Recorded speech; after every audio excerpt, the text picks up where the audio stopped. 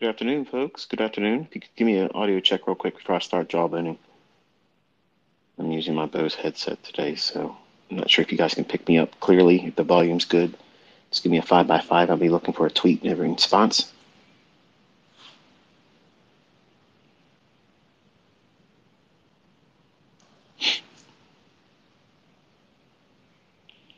Thank you. Appreciate that.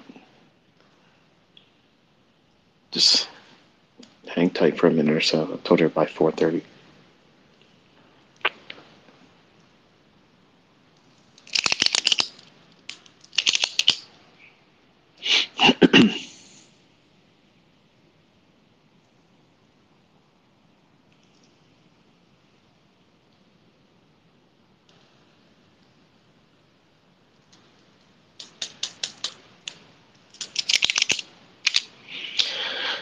All right, folks. Welcome back.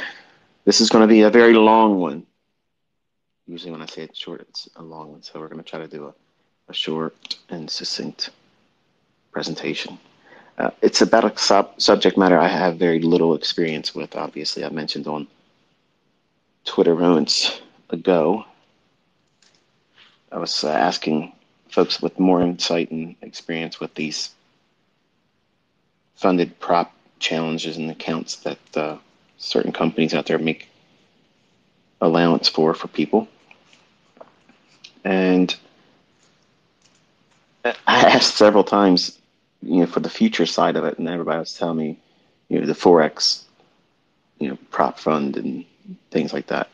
That wasn't helping me. So I needed to have some kind of framework to present. I get asked a lot, if I could talk about how to pass a prop fund challenge. I think I can speak pretty freely without me actually going out here and doing this, but I know some of you are going to be like, okay, just do it. So easy, so do it. You're essentially trading a demo account anyway. So I find it funny that people that will rag on me because I'm teaching with that medium for the protection that it offers me because I'm not a licensed financial advisor. They are doing the same thing when you're trying to pass these prop fund challenges. So I just want to toss that in there as a reminder because if it's that important for you to pass it to get to your funded account, what makes it any less significant as a teaching medium for people that have no experience? So just post that as an opening question for all of you to chew on. All right, so how to pass a funded prop challenge. And I mentioned earlier by way of a poll, I knew I didn't need much time to see it. Right away, everybody was going through the $50,000 threshold. And I think most of that is because of the cost. Because you don't know if you're going to do well.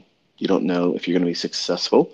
And in fact, if everyone was being honest and literally put on a polygraph, do you believe you're going to pass this? Probably not. They may say yes, but they'll fail that as a lie detector test. But most of them probably already expect that they're going to fail, but they just want to see what's going to happen. The equivalent of what every trader does with a demo. Well, the charts are moving around. I got time. I'm on lunch break. I got my phone in my hand, smoking on my cigarette. It's in my 10 o'clock people time. Let's do the smoke break and let's try to do a demo trade and push the button, see what happens. That same mentality carries itself into these funded challenges. They think, well, what's a couple $100 if I go in here and spend $165, $175 for a funded account challenge? Hey, I might win, right? I might get in there and might get lucky and get something. And then that might encourage me to keep doing this. There's a lot of times folks that have reached out to me that have failed these challenges and asked for me to talk on it, speak on it, give my mind and opinion about it, and how I would do it if I were doing it. My son is about to do one. He did not pass. I saw somebody, I saw it in passing, but I have so many tweets. If you see it, you'll know what I'm talking about. Somebody said that my son passed a evaluation. No, he did not. The only thing he did was he used the 14-day trial. So I was working with him in that regard, and I showed that screen recording with him. 95% of the executions he messed around with trying to do his own thing, pushing the button, seeing what happens, getting familiar with the platform. I just watched because I'm not familiar with it either. But he had some drawdown, and I helped him correct that on Friday, and you watch that happen. Every one of those trades was me telling him, do this, don't do that. Well, you can hear some of it in the little screen recordings.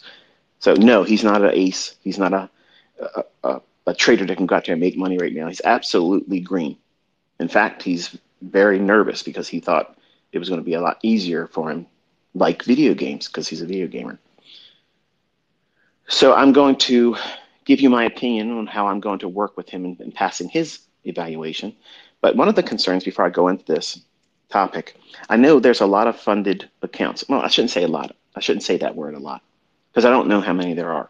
There may not be a lot. Okay. But the bigger named ones are reaching out to me and tweeting to me, hey, look, we're waiting for you to do this. And to which I'm going to publicly respond here. I also know that you're waiting to do trade copiers.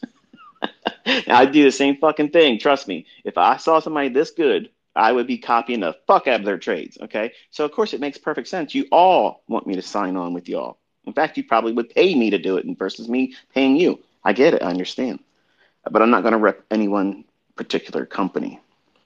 I mentioned in passing, I won't say the name here because I don't want to get the impression that I'm in an affiliation with any one of them because I will never enter an affiliation with any funded account challenge, prop fund account. I won't do those types of things. I'm not looking for partnerships, and I don't want the drama that comes with all that shit. So I like to be a free agent where I can talk and give my free opinion, and it's not influenced by anything. If it's good, I'll say it's good. If it sucks ass, I'll tell you it sucks ass. Don't ask me about brokers because they all fucking suck. You're going to lose money, and you're always going to blame the broker. Sometimes they run shitty operations. Sometimes their customer service is lacking. It is what it is. You're not going to find a perfect broker. Every broker out there sucks. There you go. There's your blanket statement. But my approach to teaching my son Cameron, who is now 18 years old, he settled on a company that I don't know anything about. And there's a gentleman I support with viewership on YouTube. He uses them. And I'll just say that, and you can kind of like draw the lines together and see who I'm referring to. But he wanted to do the $150,000 account. And I asked him this morning, I said, why do you want to do that? He goes, because it's more money. And I said, what's wrong with the 50,000? Now, some of you assholes that are listening, they always look for some kind of angle to troll and rag me and whatever. It's not about the cost, okay? It's the basis of why does a trader choose to do that higher rung, especially as their first option. Just because you can afford to do it doesn't make it right. 99% of you that are doing these funded account challenges don't even have consistency yet in demo. You're just trying to gamble. You just want, what happens if I get a little bit of scratch, a little bit of money? That'll really help me. That'll motivate me. Then I'll take it serious. Then I'll learn. Then I'll start watching those fucking boring ICT videos, right? It'll be something to inspire me because I got some money in my pocket, some bread. When in fact, it's not advantageous at all for one of you to start with that higher end amount, whatever the higher thresholds are. I know there's other companies out there that offer larger quote unquote account balances, but you don't have those account balances. And I'm not going to beat up the whole idea that, if they say this is the most you can lose, this is the size of account you're trading with. That's bullshit too. That's not even accurate either. That's not an accurate assessment. You're not trading with whatever the max loss is. Because think about what you're saying. You're trading with full fucking margin, no stop loss. Let's go for broke on every trade, and you want to lose your entire account. That makes no sense. So the folks that sit on the sidelines and rib anyone that does these types of trading venues, they're talking out their ass too. So I'm trying to, and this is why I waited for a little while, and I'm probably still premature talking about it today, but because my son's about to endeavor in it, I'm sharing with you one of the things I've brought to his attention. And he's kind of wrestling with it. Being a typical 18-year-old, he thinks he knows everything, even the shit that I do. he thinks he has a strong opinion about. And I'm trying not to kill his spirit. I don't want to kill his will. I don't want to kill his spirit. I want to guide him. Okay, kind of like steer him in the right direction, but also allow him to fail a little bit. There's nothing wrong with that because he's going to learn more from doing that. But he wanted to do the 150,000, and I asked him this morning. I said, "Why do you want to do it?" He goes, "Because I can trade bigger." I said, "Do you remember what it felt like on Friday when that was just a trial? That's a trial." And I know the company that knows that that platform was their company. You're not going to know that account because it's not his account. I had a friend sign it up with his cell phone number because I know all you motherfuckers are waiting for me. So anyway, but he will obviously have to do it with his own. And one of my concerns is this, let's just say he follows the rules I'm going to outline here. Okay, I have them written down. If he follows them and he does well and he makes money, I'm concerned that what I'm outlining here isn't like gangbusters types of returns. It's nothing like that. It's bread and butter, build a baseline income, and start there as a foundation. Not win Robin's Cup type returns. Not fucking double the account in a day. Not get $15,000. That was just me fixing the shit he was doing in the account. That's all that was. His aptitude as a trader is infantile, like starting right now, baby pips level, preschool. That's where he's at. He's never had an active interest in it. He works at a coffee shop, and I've made him work that job. He pays for his own car insurance. He pays for his own gas. He pays for his own spending when his little girlfriend, which is visiting right now, she probably hears me raising my voice thinking, who the hell is he talking to? But I make him do that because I want all of my children to feel the desire to do better. Giving them money isn't going to help. It's just going to make them do what my oldest son thinks. Give me more. You gave me this, so give me more. And I don't want to create and cultivate that in the other ones. I learned my lesson with my oldest, and my daughter has no interest still in trading. She just wants to be a professional college student. So hopefully they see what Caleb's been doing, which is one of the instigations with Cameron. So Cameron has seen what Caleb is doing. So now my hopes are happening like I wanted to see them unfold. Not to the speed at which, I would like to see them happen as a father, but at least it's progress. And I'm trying not to be that typical dad.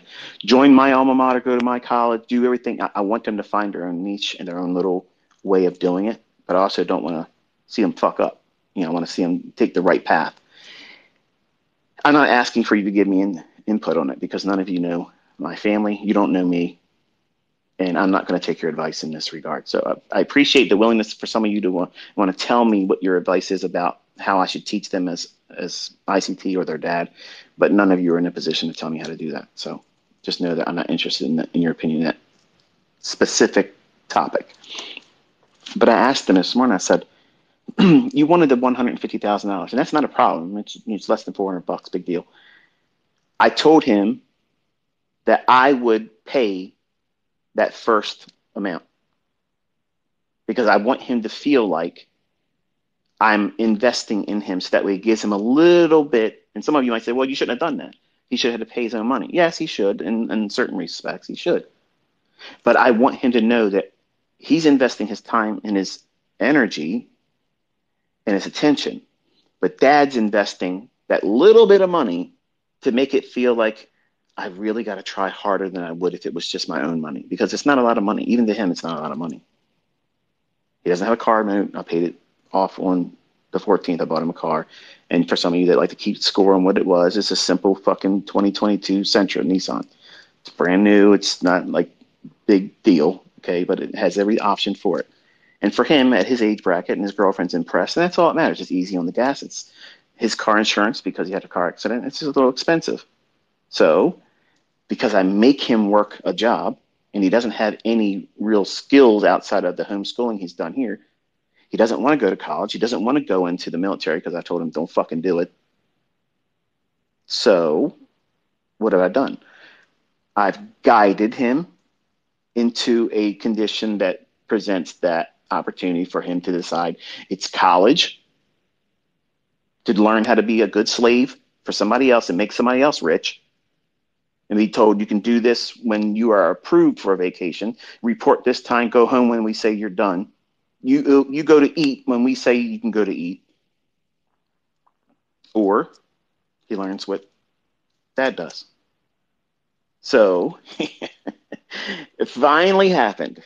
He's had enough of customer service and people yelling at him and cussing at him. He's coming home and mad sometimes. This is bullshit. I don't want to deal with this anymore, Dad.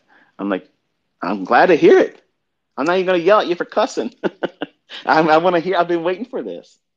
So he said something that really made me proud because I would lay money in his fucking hands to trade. I would spot him the fucking cash. You tell me what you want to do. If you want the $150,000, you show me consistency. Dad will drop $150,000 in whatever broker you want to fucking use, and it's all on right there. I'll sit co-pilot with you if you want to, but if you don't need that and you know what you're doing, I'm all for it. Let's go. But I do not want to spend no $150,000 on some fucking Ivy League prep school bullshit college because it's garbage. It's fucking trash. Your jobs aren't promised there. My stuff, I'm proving that is promised. You place your ass in front of these charts, looking for the shit I'm teaching you, you will find your payday. It's all going to be different based on what you're looking for. But I have all kinds of opportunities to choose from. And I have things I'm not going to share. So I have a little bit more advantage than the average bear. So I'm very happy. But he says to me, he says, Dad, because he sees the bullshit, like everybody else does. He's not oblivious. He's a kid that's on the internet. He sees the jokers that are trying to get a name for themselves by trolling and they can't do shit in their own trading. And he's like, I don't want anyone to be able to say you gave it to me. And I was like, what do you mean? What do you mean by that? He said, I don't want you to give me the money, Dad. Like, I don't want to do that. I saw this guy on the internet. He's using these prop accounts. I was like the funded stuff. He goes, yeah, I want to do that. What's your opinion about that? I said, I don't know. I have students that are doing it and they've made money, but I don't know personally. I said, but look into whatever it is that you want to do and let's talk about it, but don't jump into anything yet. And this has been going on for about, I don't know. It was the week immediately after Christmas because Christmas week was a bunch of bullshit at his job and he had enough of it. And I tried to play like I wasn't really giving a shit. Like I wanted him to feel the pressure. Like Dad doesn't even care. I wanted him to feel that pressure. Because he's not even really in the rat race, right, folks? I mean, he's really not there. He's a kid working a freaking part-time job and bitching about how he did an 8-hour day and people cussing at him through a drive-through window, right? It's a hard day. But I get it. Nobody wants to deal with that bullshit. So he's sitting here telling me that he doesn't want me to give him the money. He wants to do it on his own because that way, if he does see anybody talk shit, he can feel proud that I didn't give it to him. I may help him in understanding how to trade, but I didn't give him the money because the old adage where, oh yeah, you got daddy's money. He's seen it in movies. He's seen it mentioned on the internet. And I'm proud of him. And you may not see it as something to be proud of, but as a fucking dad, I love that. Like, man, like that is the shit you want to hear. Like I love that. I love the fact that he wants to go on his own steam, and that fucking fires me up. See, I spotted Caleb. So he wants to do what? He wants to outdo his brother, which is normal. That's normal competition. That's sibling rivalry in the best way. So that way he can one up his brother, his older brother, say, yeah, but Dad didn't give it to me. I did it on my own. And guess what? Damn it, that fucking feels great. I fucking love that. And I'm not trying to diminish anything that Caleb's done. And Caleb, if you're listening, don't be pissed off. Dad's proud of you. But I'm absolutely stoked that he's at least having that mindset that I don't want you to do it for me. And that feels really good. I love it. Like I'm jacked the fuck up. I've been hopped up on goofballs all fucking day long with this shit. And honestly, I was wrestling around with even talking about it. And finally, like anything else, obsessive compulsive disorder kicks in. So I had to start talking about it online and asking. And I knew if I got the right information, I'd be inspired to be here jawboning with you. So here we are. So, but I asked him this morning, I said, whatever you decide to do today being before he goes to bed, I told him, I said, before you lay your head down, before you fall asleep, I want you to send a text to Dad. I'll see it when I wake up. Whatever that amount is, that's the one you're going to go with. But I want you to justify in your limited understanding right now, this is the conversation we had this morning. Tell me what it is that makes you feel like you have to use the 150,000. If you stand by the fact that these are the reasons why you feel confident this is the way you need to do it, that'll support it. If you can't, I want you to be honest with me. But I want you to be honest and tell me why you want to do it with the 150. $150,000. You're not getting $150,000. See, initially he thought he was getting $150,000 in an account with his name on it, which obviously no one gets that. So when I explained it to him that you're having what is being billed as the equivalent of that much, forget all those numbers. It's all bullshit. Okay, I'm going to break it down so that way you understand how you should really internalize it, see it, and this is how I would interpret it. If I was dead ass broke, no money, lost everything, I went out there, did a full max, 100% all in demo trade, lost everything. If I had to go this route and I had depression and anxiety because everything that's going on, how would I start and build myself up? I'm going to tell you that approach. And this is exactly what I pitched to him as well. This is like Skid Row beginning. This is bottom rung, the bottom of the barrel. This is the way you start it. I would sit my ass in a church. I'd go to a church and say, look, I need help. I don't use drugs. I don't do alcohol. I don't do those types of things. But whatever help you can give me, I'd greatly appreciate it. And I will return it back to you. You're not just giving me something. I'm going to give it back to you with interest. I would find a way, if I had to stand on the corners and panhandle for a week to get whatever the amount of money was to do this, that's what I would do. I would swallow pride. I would do what I had to do to get whatever I had to have scraped together, and I would do this. That's the approach. That's the mindset I gave him, because I want him to think because if he wants to do it on his own, that's awesome, but I want to give him a procedure. This is what you teach your children. When Dad's gone, this is how you teach them. Okay, you approach it like this. Not that funded accounts are going to be around forever, because I don't think they will be, to be honest with you. But while the time is there, this is a model that I think, this is my opinion. Doesn't mean it's perfect. Doesn't mean it's guaranteed that everybody's going to follow it and make money. This means that you've asked for this opinion, and now because I have a real world interest in even referring to it, this is how it happened. This is the organic transition to even bringing this up.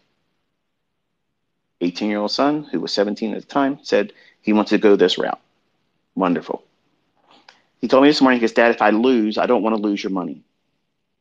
It's bad enough if I lose, I'll feel bad. But if I lose your money, it'll feel worse. And I'll feel ashamed, and I don't want you to look at me like that. And I don't want to be like a failure in your eyes. And of course, I got emotional, didn't want to hear that part. And I told him, I said, listen, even if you fall on your fucking face doing this, you're just starting. The fact that you're even trying has got me so jacked up. I'm so proud. Like I've been waiting for you to show an interest. And maybe it's because you were too young and you weren't interested because of video games and homeschooling and your girlfriend and soccer and all the bullshit that we've had you in sports your entire life. It's distracting, I know. But I knew if I put your ass in that working environment and work hardening, where you have to be told, do this, don't do that, and make next to nothing, and you have to work on holidays. I didn't like seeing him do that, but I loved knowing that that shit was going to get in his craw and he would hate it. But it's exactly what I want all of you to fucking hate that, because that's what's cheating you out of the life you're wanting really to live. Not Lamborghini lifestyle, but freedom to do what the fuck you want to do when you want to do it. Call your own shots and pay what you're paying right now. If you live the way you live right now, the only thing that changed is you ain't got to go somewhere else to earn the same amount of money, and you're living good. You don't think you're living good right now because you're sweating your ass off to get that little bit of money. But if you didn't have to leave the house to get that same amount of money, man, that's fucking sweet, isn't it?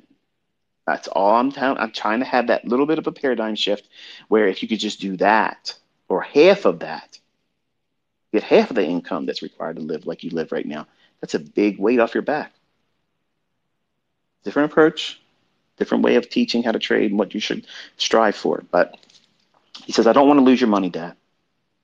And I think if I do it this way, I'll take it more serious and I'll be more likely to put the effort in that I think is going to require. Because Friday, what we were doing, he was like, this is a lot harder than I was expecting it to be.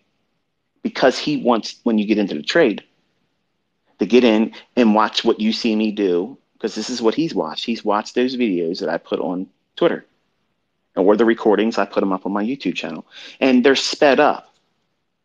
So unfortunately, the byproduct of that is every trade you get into, they're going to move that quick. They don't. They don't do that. And the reason why I speed them up is because the attention span for most viewers is very short. And that way, you're watching the entirety of my execution from entry to stop placement to targets and partials and trailed stop loss and closure to, to terminus. You're watching all that in a very small span of time. And on Twitter, it's only 2 minutes and 20 seconds. And I try to keep it at like 2 minutes and 18 seconds. So he has been conditioned, unfortunately, and I kind of hate this now, to expect when you get into a trade, like we were in a few of them on Friday. And he was like, it's feeling like it's taken forever. And I'm like, it's because you are afraid it's going to turn on you. You have not embraced that uncertainty yet, which is what I'm teaching all of you to do with these tape reading sessions. You're submitting yourself to the process of trusting what you expect to see in price, being conditioned to watch the ebb and flow of each individual candle as it paints higher, lower, give a little, take a little, give a little, take a little, until it goes ultimately where you're thinking it's going to go. He doesn't know what it's like to be in the trade with the expectation it's going to run to a specific fair value gap or a buy side liquidity pool. I can point to it in the chart like I'm teaching you, but it's altogether something different when you are in a trade and it was a trial. It wasn't even an evaluation. It was just a trial. And because his gamer mentality, this is why I'm trying to teach you all, don't view this as a game. It's not a fucking video game. It's war. It's absolute fucking war. You're going to feel it internally. Even if it's demo, your pride, the right or wrong equation is being pushed on yourself. The outcome means something to you. And even though it may be a demo and you get it wrong, you're going to cuss it out. You're going to reset your demo account. You're going to say, fuck this, man, this is bullshit. It didn't happen. Let me start it again. And that's unfortunately terrible because you're conditioning yourself to not respect the risk and only expect what? The sugar-coated outcomes. He's really good at Fortnite. He's really good at Call of Duty. But he's a fucking noob at this. He doesn't like that. He doesn't like it. He thought that he could just walk out here, listen to where I think it's going to go, and then just go in and trade it. And if you saw the shit he was trying to get in on, I told him, I said, when you think it's time to go up, you push this button, buy it. You know what the first question he asked me was? How many can I buy? What the fuck? Is that not out of the book of losers? That's straight up gambler's mentality right there. How much can I buy? What the hell? But that's exactly what all of us encounter. When we first start doing this, it's the first thing. How many can we buy? And wouldn't you know it, these funded account challenges all give you exactly what you're looking for. You can trade up to, for a $50,000 account, you can trade up to 5 contracts. You are a fucking clown if you try to trade with 5 contracts. Stupid. That's dumb. Dumb, dumb. These thresholds that they have here, which we're going to go over in a couple minutes. Let me just get this preamble out of the way. They're easy thresholds. I mean, this is some fucking Mickey Mouse Baby Pip's first post of ICT level shit. This is right out of the book of ICT. The very first paragraph that you ever read by me talks about this 6% shit. That's easy. That's fucking easy. Literally. Like, this is nothing. All of you, absolutely all of you, in 30 fucking days, okay? Here's my promise to you. In 30 fucking days, you will all know how to ace that $50,000 evaluation. No problem. Absolutely guaranteed. You will know exactly how to fucking do it for yourself. Now, will you follow the rules? Probably not. But over the next 4 weeks, that's where we're going. I'm going to teach you how to walk through these Mickey Mouse fucking challenges and like they're nothing. They're absolutely fucking nothing. This is nothing. This is a comic strip.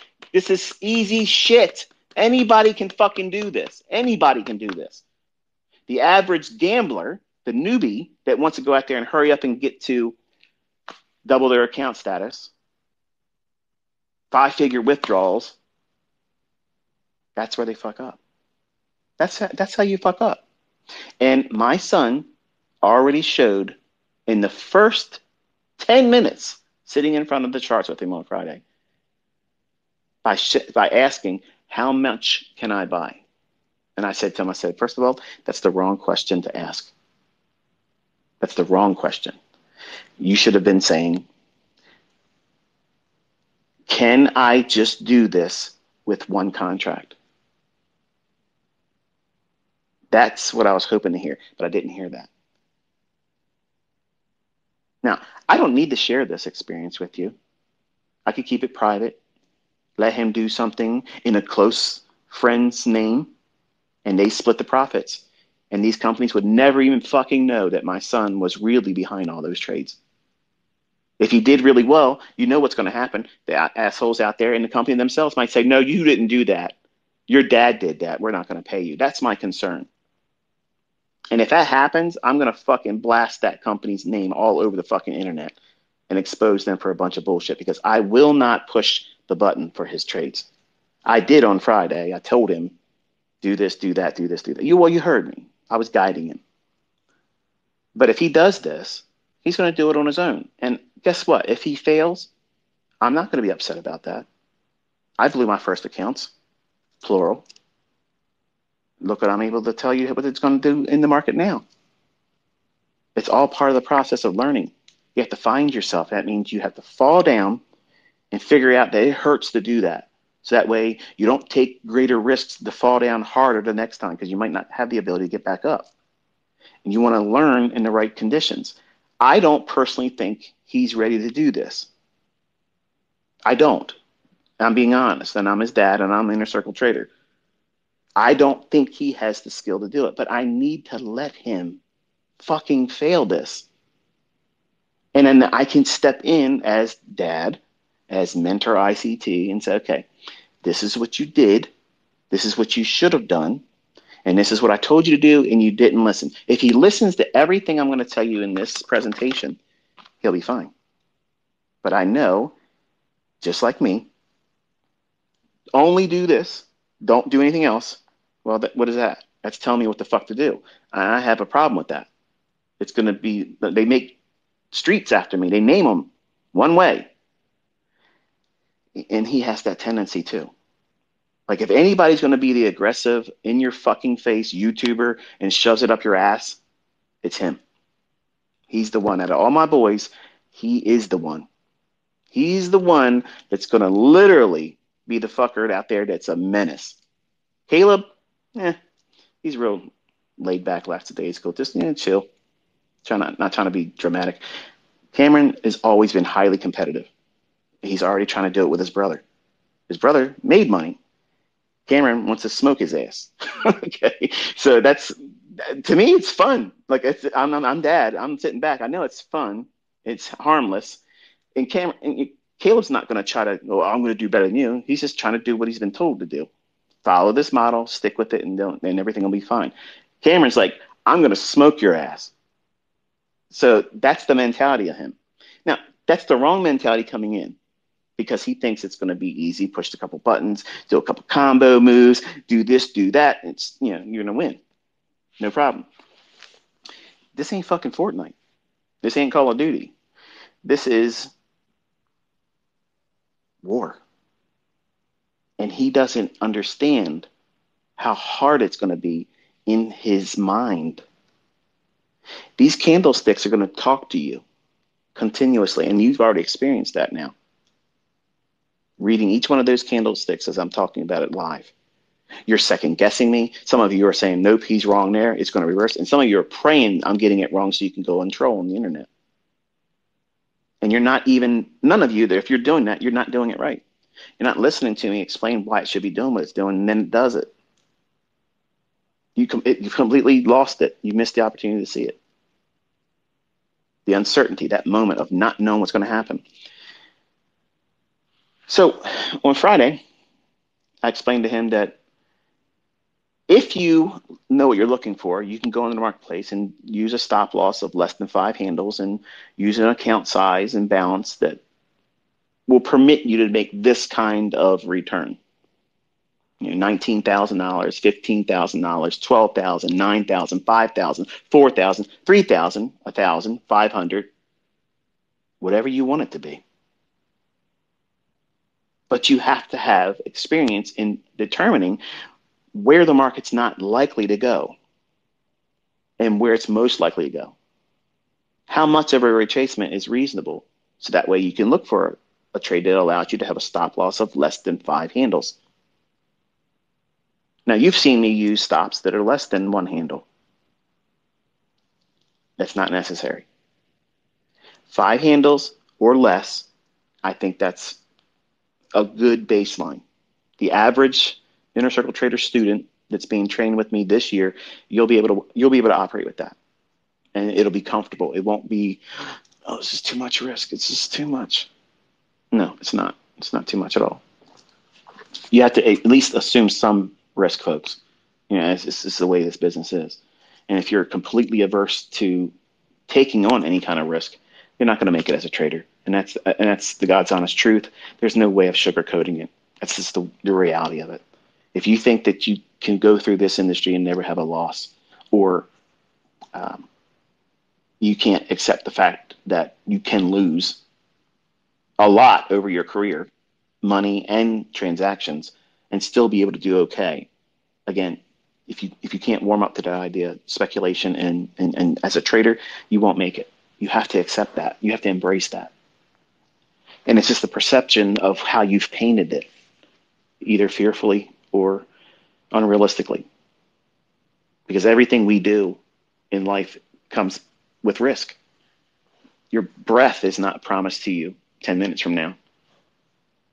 Getting into a car to go down the street, get some milk. You getting there and coming back safely is not guaranteed to you. A lot of things can happen between that inception and the terminus of you coming back into your home the way you left it. That's not guaranteed to you. But you dismiss it. Why? Because you've done it enough times. You have experience doing it. You're not worried about it. You know the same damn potholes. You could drive down that road without seeing it and know, okay, I'm going about this speed. We're coming close to that pothole. Because you've been there before. That's all trading is. I'm teaching you by watching these candles minute by minute to experience that. So that's where he's at. He had his first real push the button, pick it when you think it's going to do it. And he drew down, and I helped him on Friday to get it back to where it needed to be at. I didn't need to tell you that shit. And some of you are like, oh, well, this isn't as exciting as I thought it was. Did you think just because I was his father that he just fucking knew how to do this on his own? Like he was born with this? No, he doesn't know hardly anything about it. And it's my excitement to bring him up through it. But you have to let failure do its role. The very thing I tell you not to be afraid of, that you're trying to avoid, I'm putting him in a position where he will feel that. Because once he feels it and that adversity of, okay, you think you know what you're doing, so show dad what you know. And he saw he was unable, like 3 minutes. And in fact, it was probably just a little bit under 3 minutes. He was squirming. He's like, why isn't it going up there? Well, I said, it is. It will. You just have to relax. I told him where it was going to go. And I said, you buy it in a down, when the next down candle, you buy it when you feel like it's time for you to push the button. But it has to be black. It has to be going down. I don't care how much from the time it starts turning black. In other words, when the candle's starting to go down and we're bullish and we're looking for a buy side liquidity pull, I said, you're going to buy the next down close candle. Why? Because what I was putting him in is already the institutional order flow was bullish. And I'm teaching you that down close candles will support price if order flow is bullish. And I told him, I said, this area right here, that is a fair value gap. It can trade into that. I don't care where you buy it in there. I don't care. But when you buy it, your stop loss has to go at that low. As soon as you push the button, you put the order in that's going to be a sell stop right below that low. And then you just wait and you watch it. And he just, as soon as the candle turned black and it started as a down close candle was starting to form on the very next 1 minute candle, boy jumps in immediately. Wasn't even in the fair value gap. Didn't even trade into the fair value gap. And I said, is it in the fair value gap? Because now I'm afraid I'm going to miss it. What the fuck? What are you talking about, miss it? It didn't even get into the fair value gap yet. What are you doing? The rules were this. It has to trade down into that little range. Once it does that, the candle will be black. It's going down. It's a down close candle forming. It has to drop down into that little barrier of high and low, that little segment that you understand listening to me as a student. That's a fair value gap. He can't spot them yet. And I'm teaching him. But he wants to do it pushing the button, which is what? The equivalent of most of you out there. Start trading live. There's no better way to learn than to get out there and trade with a live account. That's fucking bullshit. You have no idea what you're doing. Just like he found out. Well, I asked him, I said, did it get into the fair value gap? He goes, I'm afraid it's going to move without me, Dad. I'm like, if it fucking moves without going down the fair value gap, who cares? Who cares if it does that? You missed it then. That's the whole point. Don't change the rules. Don't color outside the lines Dad's putting for you. This is what you're supposed to be doing. When it goes into that area, once it drops down into it, as soon as it gets in it, I don't care when after it does that. But as long as that candle is black, it's down. As long as it's not above its opening price, you can buy that. But it absolutely must trade in between these two lines, that fair value gap. He goes, what happens if it does it again? I said, then you can buy it again. He's only had one contract on. So can I do one more with this one still? I said, yes, you can do that. So it goes down. It touches the high end line. It doesn't go into the fair value gap. It just touches it. What's he do? Waits. It goes down into it some more. Now it's just above consequent encroachment. I'm waiting for him. It's like, okay, now he's going to push the button. No. It goes back outside the fair value gap, goes above the opening price, and starts another candle that's green. It's starting to run higher. Then he buys it. I said, what did you just do? He goes, I bought another one. No shit. Yeah, I see you did that, son. But why did you do that then? Because I saw it go down there, like you said, but I wanted to see if it was going to go up after it went down there because I was afraid if I bought it down. I said, what are you afraid of? What are you afraid of? The fact that it went down there like you were expecting it to, the fact that I told you to buy it when it went in there, that was the rule. The rule was you do that. and you can't buy it after it goes above its opening price. What part of that didn't you understand? He goes, I understood it, but it makes sense more for me to see it go away from it. I said, but by doing that, do you understand that you just opened up more risk? What do you mean? I only bought one more. You bought another contract, yes, but the stop loss that you're utilizing is now farther away from that entry. You've incurred more potential open risk. Do you understand that? No. You bought at a higher price than you should have. You paid too much money for it. And you're using a stop loss down at a low that makes sense for the structure on this chart. It's sound where it's at. It's not allowing for a lot of risk. It makes sense for the stop loss to be right where I told you to be. But now, because you bought it above and it started running away, you bought it at an expensive price. You bought it at a premium. That's not what you do. You don't do that.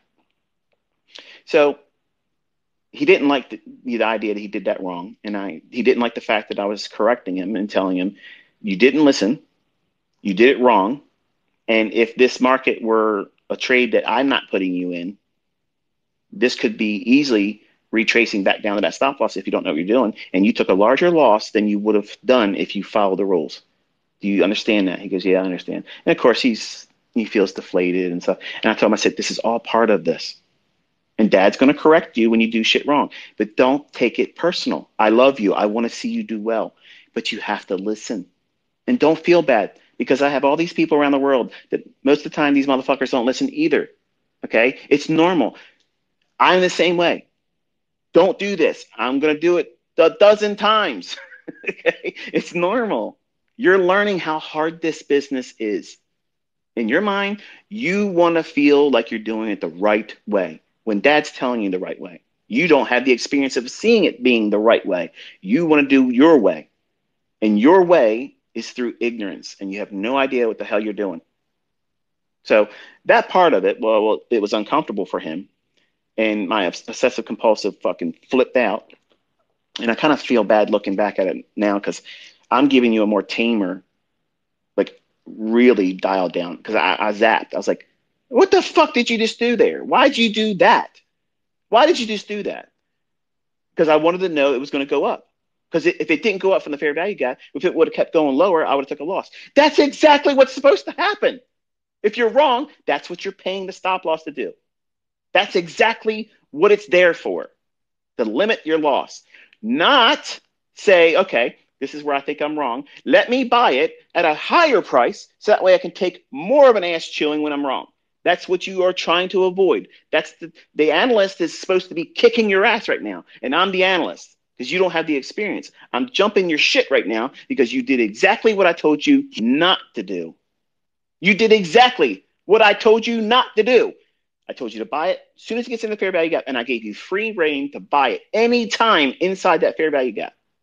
As long as the candle's down, it's black, and it's in between these two lines, you have the control. You're holding the wheel. You push the button. You buy it. As soon as it gets in there, it's on you. The stop loss is where I told you to put it at. Done. And what did you do? You waited for it to go down there. You waited for it to leave it. And then you waited for a new candle to open up, and it's running higher. And you bought that. That is chasing price. You buy and down close candles, son. All the time. If you do that, that will save your ass more times than it will hurt you. You'll do it wrong sometimes, and it'll still go lower and hit your stop loss. But by far and large, that will save your ass. You do not buy a fucking candle after fair value gap and an expansion begins. You don't do that. Because it can retrace and do what? Go right back into that fair value gap deeper, completely close it in, or go to your stop, and you've incurred larger loss than is necessary.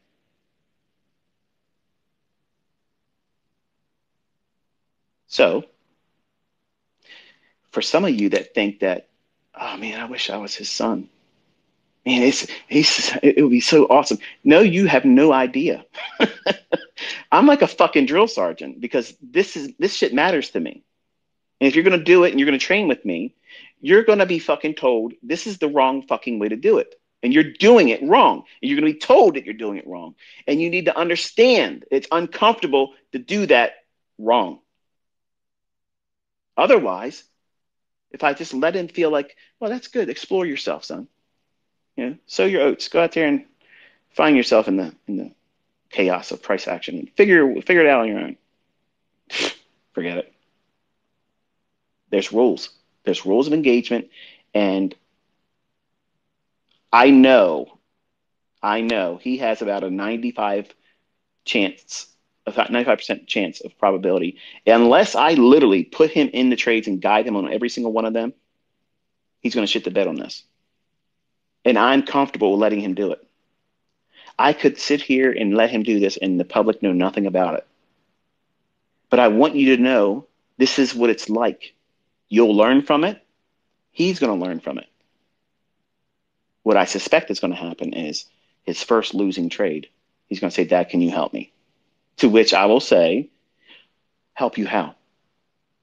I'm going to remind you of the rules. I'll sit with you and tell you what you're about to do. Is it inside the rules I gave you? I'll tell you where it's going to go as a draw on liquidity. But your entry, you are afraid. And I can't make you overcome that until you do it. You do it. After we were done and we were having something to eat in the afternoon on Friday, he says to me, he goes, Dad, are you upset with me? I said, nope, I'm not upset at all. The trade's done. It's over. You're my son. I love you. But you're going to have to learn to follow the rules. Because when you mess up, Dad's going to jump your shit like that. Because it matters. You have to have a response that you remember, oh shit, that was not comfortable. Because you're not feeling any monetary loss right now. So the only thing you're feeling is you did not follow the rules, yes. It didn't take anything out of your pocket, no. But Dad jumped your ass. So that emotional response to not following the rules, there's nothing wrong with that. You got taken to the woodshed. I take my students to the woodshed all the time. I jump all your asses all the time because I love all of you. I want to see you do well. If I sit back and let you do this dumb shit all the time, figure it out on your own dumb shit, push a button in a live account, learn how to trade with a live account, fucking dumb shit, you're going to fail. All you're doing is guaranteeing you're going to fail. So I told him, I said, listen, let's go back over your rules. Okay. Let's consider what it is that we're trying to build in you. Okay. So how to pass the $50,000 funded account challenge. There's a company out there that offers this threshold for funding. You're not getting $50,000. You're not getting that. Okay. And they have a cost of one of them is $165. And I guess if it's taxed, then I don't know if they use the local tax rate or whatever, but we'll just say it's Maryland tax and 6%. And this called around the number of $175. Okay. So it's going to cost you out of pocket $175. The profit target on the $50,000 is 6%, which is $3,000, which is Mickey Mouse shit. Anybody can find that over the course of 4 weeks. Now, notice I said 4 weeks. Just because they say you have to have a minimum of 5 days profitable trading before you can get your first payout, that is not an invitation like most of you are seeing it as. Okay, it's a short little race. We got to do it in 5 days. Everything has to be completed in 5 days. Who said that? That's why I was very specific about asking, is there a threshold for time? You have to have it met. You have to get your profit target by this amount of trading days before the end of the month, or in a week, or in 10 days, or something to that effect. And you don't need a lot of time to do this, by the way, but the profit target is 6% of the $50,000 or $3,000. They offer you and tell you that you can trade up to 5 contracts. Scratch that shit the fuck off. Okay? Don't even think about that. That's absolute lunacy. Don't even touch that. Don't do that. Okay? I can go in there and do that. But that's not the same as you. You want to use 1 contract. Because this is all about getting bread and butter, secondary source of income. That's what you want to try to do, right? Because if this is Lambo fucking lifestyle, okay, Forex lifestyle or whatever the hell those guys are with the three cheap ass laptops on YouTube. If you think that that's the way you want to go in life, guys, that's fine. Go ahead and chase that. What I'm trying to do is give you the working class hero approach because that's how you're starting right now. Most of you don't know what you're doing. And I'm not trying to promise or entice you into thinking you're going to get rich. That's always a possibility if you push it, but nobody's promising you that here. If you can make your car note, if you can make your rent payment, your mortgage payment, or a large percentage of it, you're winning. And don't let anybody tell you you're not. Because if you don't have it in your pocket every month right now, and you can find that through this, what do you call winning? Because I think that's a win. The max loss they tell you is 2%, which is $1,000. And the maximum ruin, we'll call it that way, 4%. So if you shit the bed $2,000, you pretty much failed the whole thing. That's my interpretation of it. It might not be that finite, but that's what I'm going to talk with here, because that's the rules I basically framed it with him being my son, Cameron. So let me ask you a question. If the daily max loss is $1,000 and you're trading one mini contract, one mini, that means every full handle move, every 4 ticks, is a $50 price fluctuation in terms of profit and loss for you. How many handles can you take as a loss in one day with 2% or $1,000? 20. Have you ever fucking seen me ever outline a trade that has a 20 handle stop loss? No. Nope. I'm teaching you how to engage with a 1-minute chart. 5 handles is a very nice, safe, round number where most of your stops will be less than that. It'll be less than that. But don't be afraid if it is a 5-handle stop loss. There's a lot of snobbery with these new folks that are coming into the trading industry. Yeah, it's got to be an ultra small stop loss, or it's just not civilized. Get the fuck out of here. Listen, a stop is relative to the market structure that it's framing the setup in. So to have this idea that you always have to use a 2-pip stop loss or a 2-handle stop loss, get that shit out of your mind right now, because you are painting yourself into a box. You don't realize it, but you're saying that you can only see this market with those parameters only. You got to be flexible, especially if you're going to be pyramiding. Pyramiding is going to have to be flexible in terms of how much of a movement can you absorb. And if you have just 5 or 2, or you're not going to be able to do pyramiding effectively. The numbers will start messing with you. You can't calculate that fast when you're using lower time frames. Like, it's just so many things to juggle. So everything I'm teaching you here today, no pyramiding, straight one shots, okay? So we're not talking about doing 5 contracts. We're not doing 4. We're not doing 3. We're not doing 2. We're doing 1. One measly ass contract. One contract that makes or loses $50 per handle fluctuation. Let me ask you a question. What's more likely to be seen intraday in price action for the ES, S&P futures? 20 handles, multiple times, or 5 handles? Clearly 5 handles, right? But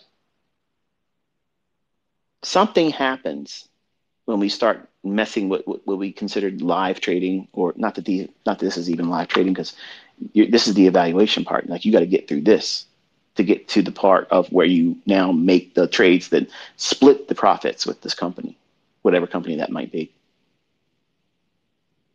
You feel like you got to do more. You get into the trade, it starts moving for you, and you're thinking, oh shit, this might be one of those 30 handle runs. And you don't take your 5 handles and get out like you're supposed to, like the rules fucking say you're supposed to.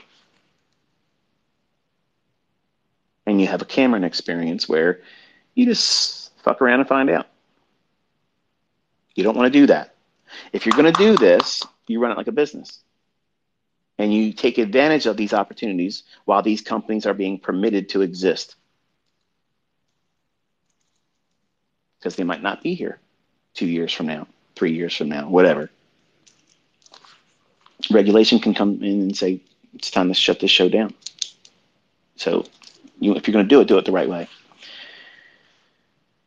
So what we're looking for is one contract. You're trading one contract, and guess what that does? That eliminates 90% of all of the ass puckering that you're going to feel when you put the trade on. It's not going to be immediately up and down $300, $500, $600, $700, and you're freaking out because you're over leveraging. How fast are you going to get to that $1,000 daily loss if you're trading 5 contracts?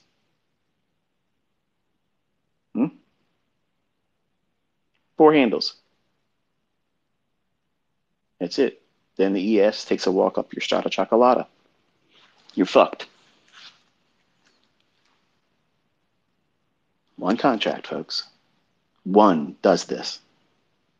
I showed you with one contract using an industry standard shit broker, shit platform, Thinkorswim. I doubled the account with one contract. With losses. 100% return. 5 weeks. Daily sign in, showed you the statements, the whole business, okay? So this is 6%. When I first started teaching on baby pips, I told everybody to do that. Aim for 6% a month, and it'll double your equity every single year. No matter what the equity balance is at the beginning, 6% is compounded over the course of a month, every single month, becomes a 100% return at the end of the year. Now, some of you are thinking, well, shit, that's doubling a $50,000 account. I could really use that. Right. But most of you are saying, that's not enough. Okay, let's go back to square one. How much are you making right now from your trading? Oh, shit, we don't want to have that kind of conversation, right? Come on now, ICT shit. Don't be reminding me about that stuff. That's why I'm here, after all. Right, that's exactly why you're here. They learn how to make fucking money. So stop thinking about money ass backwards. You're trying to jump ahead to Olympic level returns. $15,000 withdrawals. I got a 5-figure first withdrawal. How about just doing $1,000 and being fucking happy the fact that you got your groceries paid for and maybe some of your electric bill, and feeling the ease of that coming off your back and thinking, I didn't have to do very much to get that. Man, this isn't as hard as I was making that to be. That's the right way of going into this. But nobody writes fucking books like that. Nobody makes videos on YouTube but me like that. This is the real world shit. This is how you master money. You don't walk out there thinking you're going to be rich real quick, because it will show you that is not happening. So we understand that there's more likely to see very easy, repetitive deliveries of 5-handle price runs. The market's going up and down all day long. I'm going to make you a guarantee. Ready? Check this out. On Tuesday, E-mini S&P is going to move 250 fucking handles. What the fuck did you just say? Yeah. It's going to move 412 fucking handles on Tuesday. Want to bet me? Who wants to take that bet? If I put you on a 15-second chart and you buy every short-term high and you sell every short-term low, back and forth, back and forth, back and forth, and that shit continuously builds up against you, back and forth, ebb and flow, all day long. Because the market's not going sideways. It's not going straight up. It's not going straight down. It's going up and down, up and down.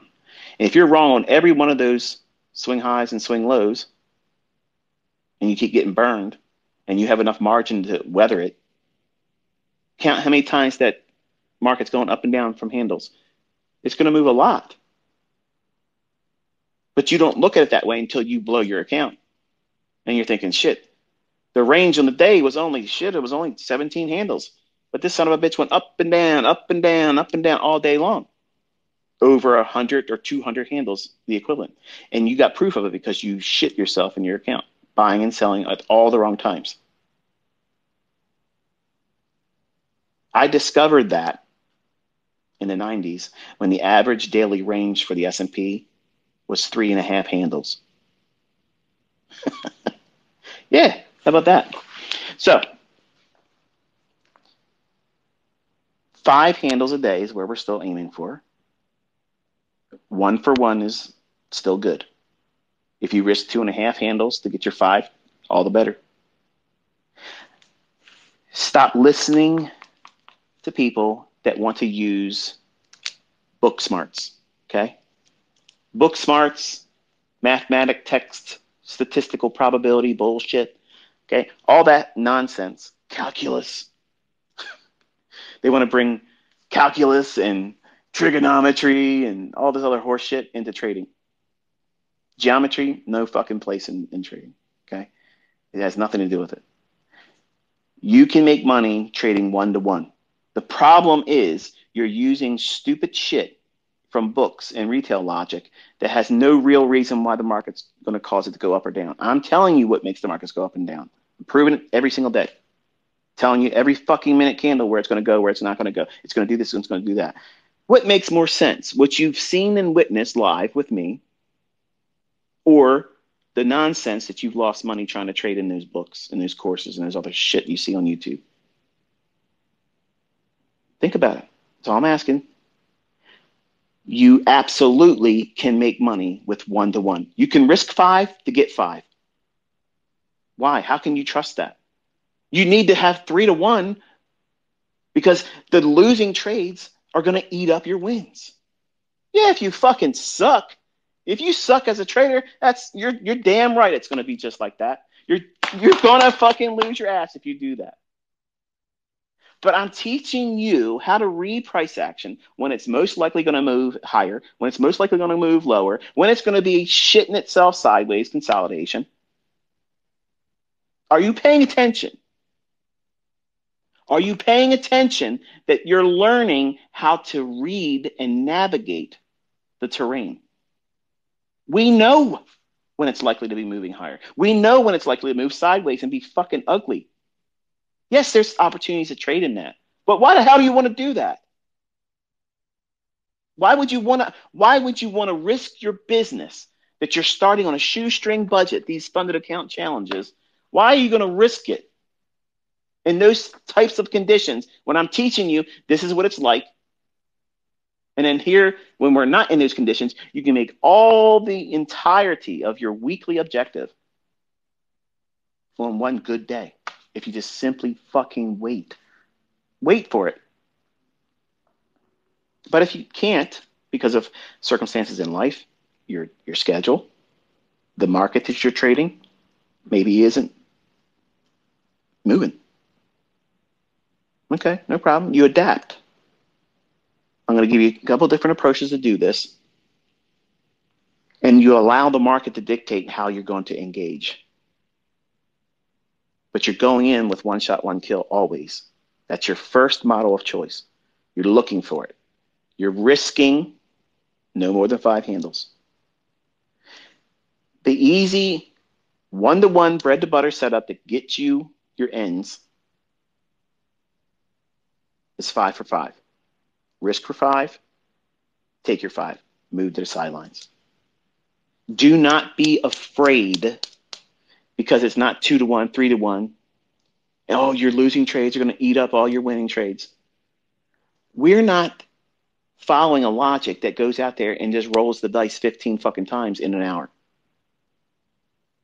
I don't trade that way. I'm not teaching you anything like that. You're looking for a very specific thing to occur in price around a specific time window. That's very organized. That's not sporadic. That's not a condition that causes a gambler to have free reign. There's rules, and you engage with these rules within this time window. If you're outside the time window, you can't do shit. You're not allowed. The casino is not open for business right now. Sit your ass outside and wait.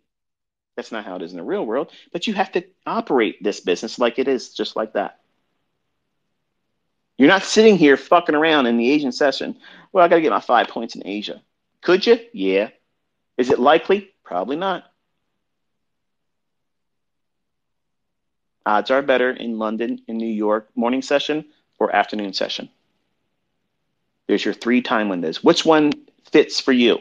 Well, none of them, ICT. Well, you're going to make some changes in your life, aren't you? That's not the answer you want to hear, but that's the answer you need. But I can't. Then you can't. There's nothing I got for you. There's other things I think you can trade and use, but I'm telling you, this is the thing you want to hear deep down inside, as much as you might not want to hear it now. This is the shit that works. This is the things that repeat. And if you have to make an alignment with your personal schedule, your work, your family life, you're going to have to make changes.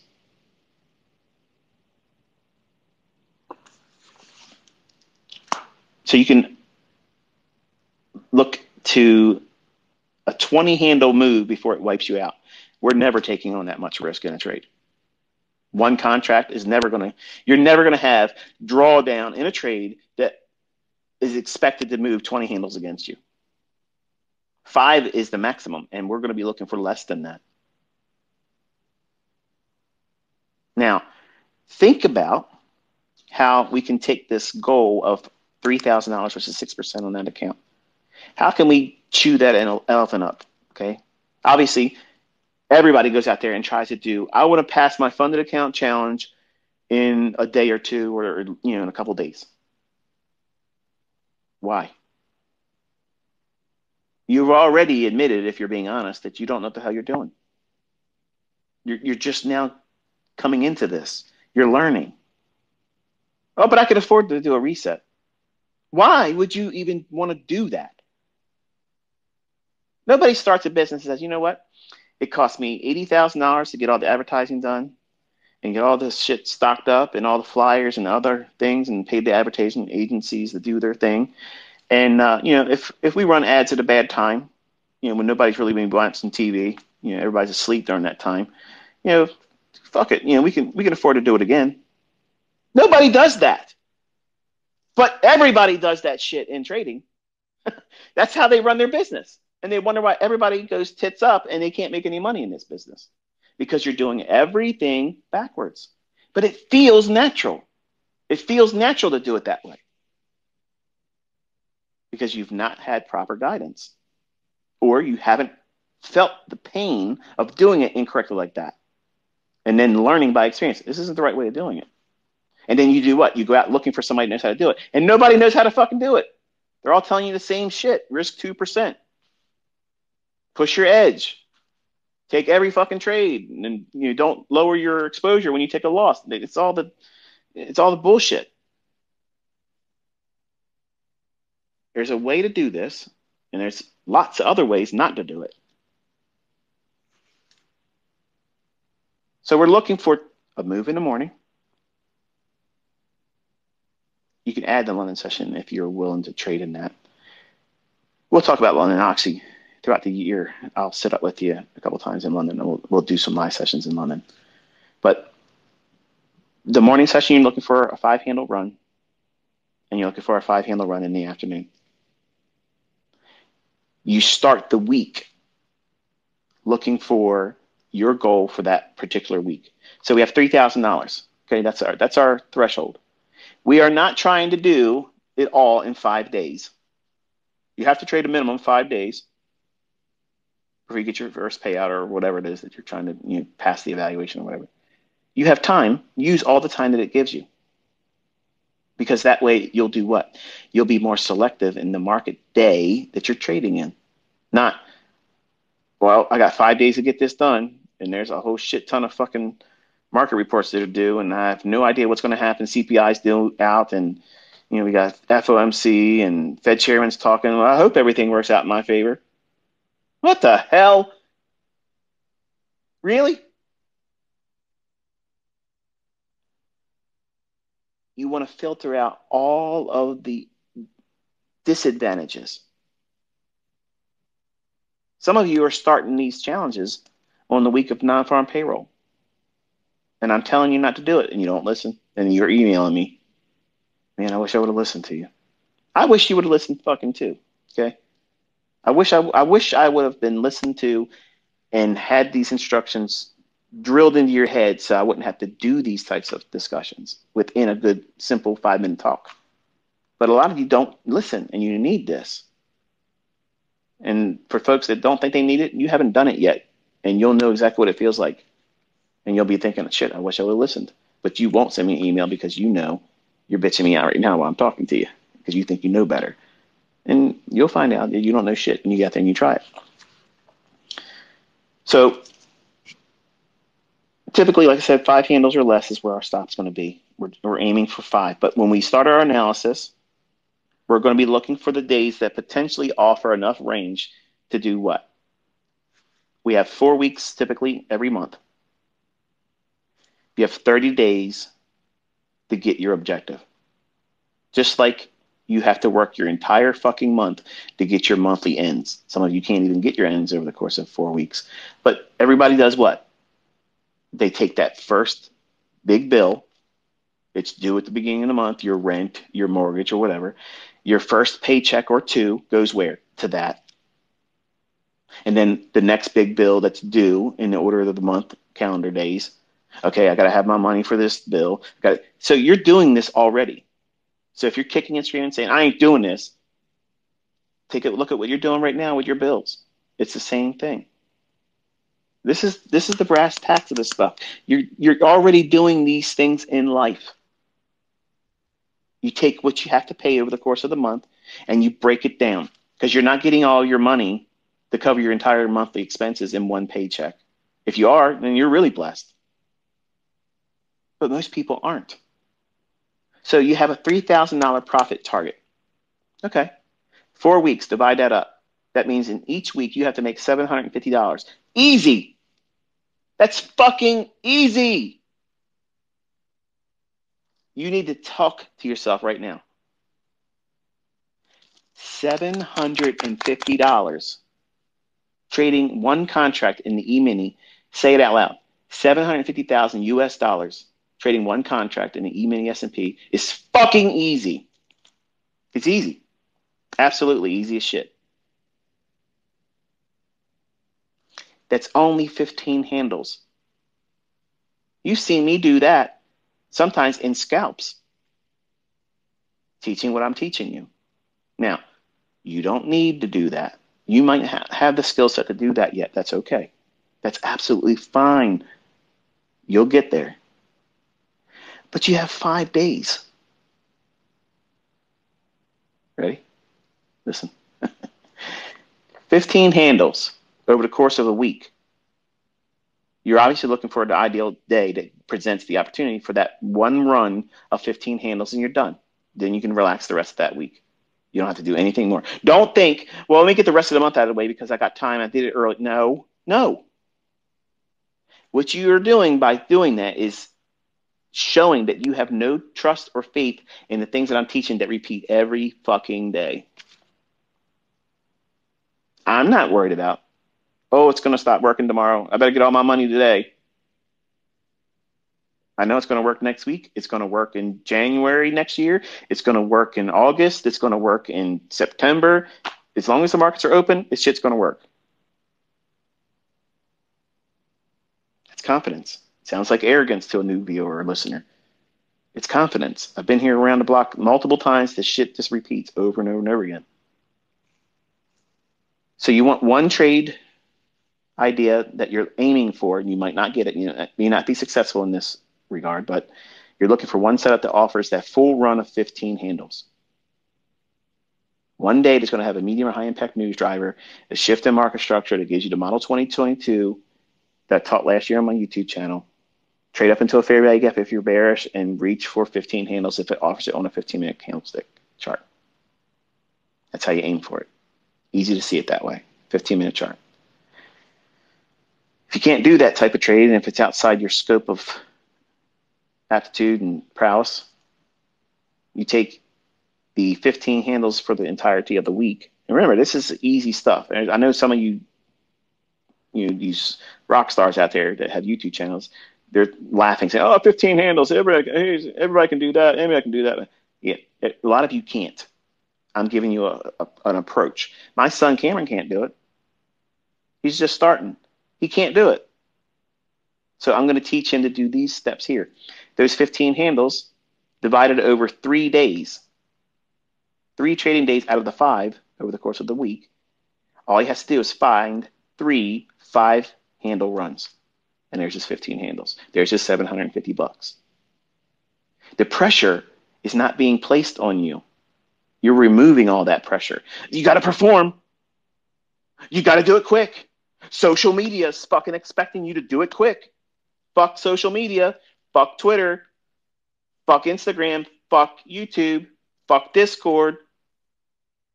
Fuck the trolls. They're not paying you. If you get it right, they're not paying you. If you get it wrong, they're going to laugh at you. Who gives a fuck? Stop letting them know about what you're doing. 3 trades, 5 handles each. There's your 15 handles for the week. Once you get it, you fucking stop. You turn it off. Then you can go watch Netflix. Then you can go to the fucking sports channels. Then you can go to the fucking pub and hang out with your fucking boys. Bake fucking cookies with your girlfriends, whatever the fuck you do, like my wife does.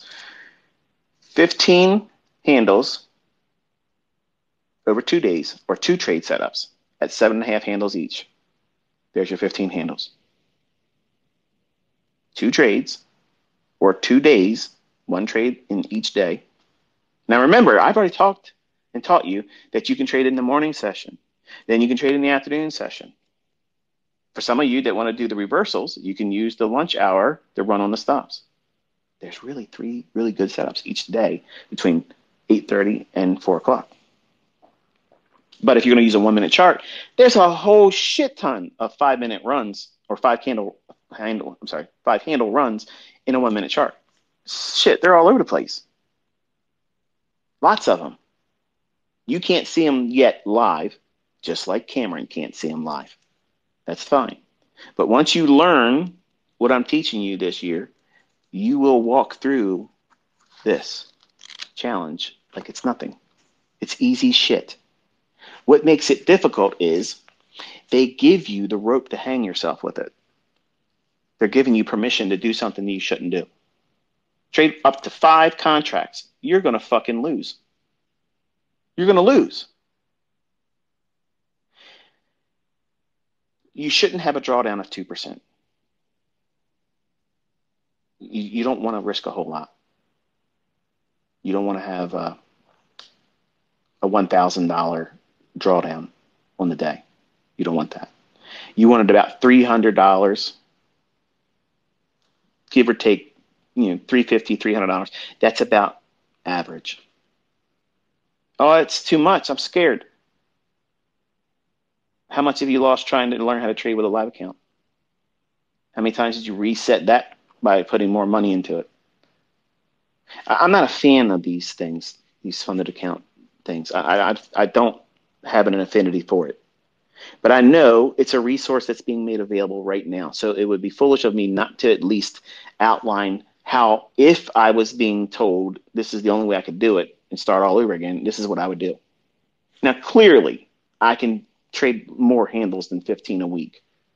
But putting you in that situation, like if I lost everything, obviously I'd be all fucked up, right? I'd be nervous. I'd be depressed. I'd feel hardship because I don't feel that now. And I had to start all over again. Maybe if I was living in a studio apartment crammed up in there with my wife and my youngest son, and I got 2 dogs and everything's piling up on me. I'm scared because, what does my family think's going to happen next? I'm trying to put myself in a situation where, because I can't, it's hard to do that now. I can remember how it was for me, but I can't really say exactly how it's going to be, but I'm trying to paint the picture that would be equivalent to what your situation is right now. You're having a hard time making your ends meet. You want to do better. Okay. So this is one medium that you can use right now while it's available. This is how you would do it. Those 15 handles divided up over 5 days. Listen to this shit. Every day. This is how I teach my son. This is how I was teaching him on Friday. He has to get over the fear of taking a trade. He's afraid. Friday was a manifestation of that right in front of me. And I even told him where to buy. And he was afraid. He didn't do exactly what I told him to do. And it wasn't even real money. And he was afraid of the outcome being what? Incorrect. He wants to be rewarded with correctness. Fuck correctness. It's profitability and managing risk. Preserving capital is the number one goal.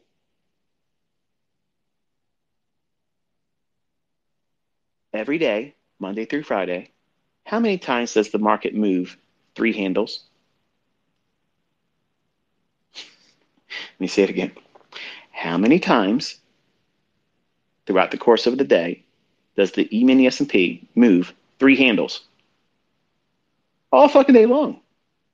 All day long. What happens if you see a move that's already started? Okay?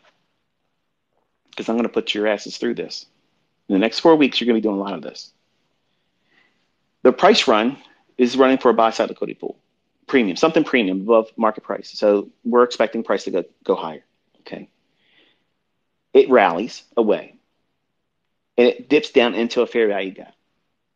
We can frame the trade risking 5 handles.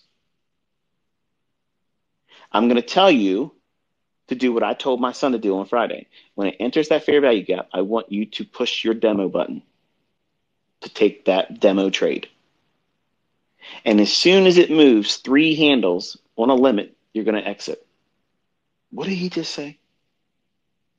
This guy just said, risk 5 handles to make 3. Yes, because I want you to see how often that can happen. You need to stop this myth of risk to reward ratio. Only works if it does this. That's horse shit. What works is price delivery. You're not gonna blow out if you take a full 5 handle loss. But if you're scared to take trades, this is how I beat it. I got in, I had a little bit of a move, and I got out. I got into a trade, I had a little bit of a move, and I got out. And I saw it didn't hurt me. It didn't go to my stop. Okay, let me go one more point higher, one more tick more in the bond market, because I was learning it here in the bond market, doing these types of things. I was afraid of the speed of the bond market. It wasn't really moving a whole lot back then, but it felt like it was speed. Today, if you could go back in time and literally watch price deliver how it was in the S&P in the 90s, you wouldn't want to trade it. 3.5 handles, 4 handles that's a good day. That was a good day. You're spoiled, rotten right now with these 100 fucking handle days, 50 handle days, 30 handle days, and it's the average daily range. Lots of opportunity. You're spoiled. You have no idea what it was like for us. And before that, when it was a very small range in the 80s before I even was trading. The S&P was down in the hundreds, didn't even cross the 1,000 threshold. And we're trading in 4,000s. And the ranges are wider. Trading like this, folks, teaching yourself to overcome the fear of getting get, guess what it does by default? It lowers your expectation and removes the uncertainty of what happens when the market compresses into very, very low volatility, because that could happen too. Who says it's never going to go back to those low thresholds of volatility where we're having 4 handle daily ranges in the S&P market? I know it sounds like it can't happen right now, but I can tell you right now, there was not a day back in the 90s where I thought we would see 100 handle daily ranges. I couldn't fathom that. It was completely unrealistic at the time. But here I am as a 50-year-old, I'm seeing it. And some of you guys are 20 years old and you weren't even alive when I first started trading. You think that you know everything because of what you experience right now. And you would never fucking survive in an environment like how we cut our teeth back in the 90s and 80s and before me, where the handle movements for the entire daily range was less than a stop loss on a trade idea that I'm teaching you with this model. So if you learn how to trade like this, overcoming fear of getting in, guess what it also does?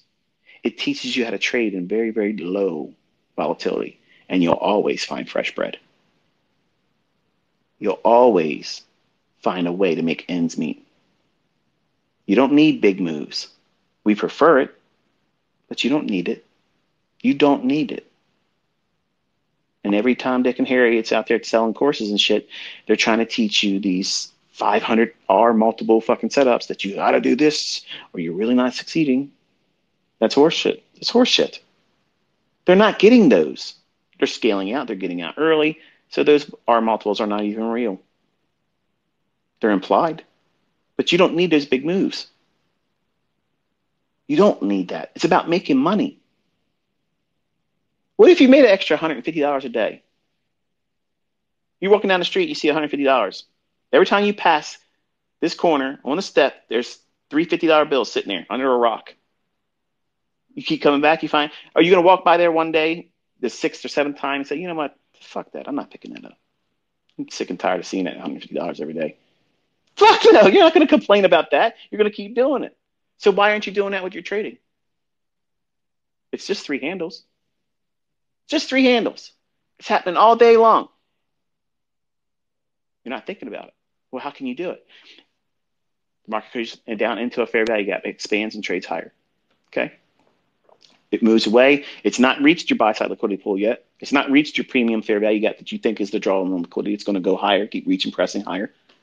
Nothing's indicating it's going to go lower. You got plenty of time. It's still early in the session. We're not even in the last hour before lunch.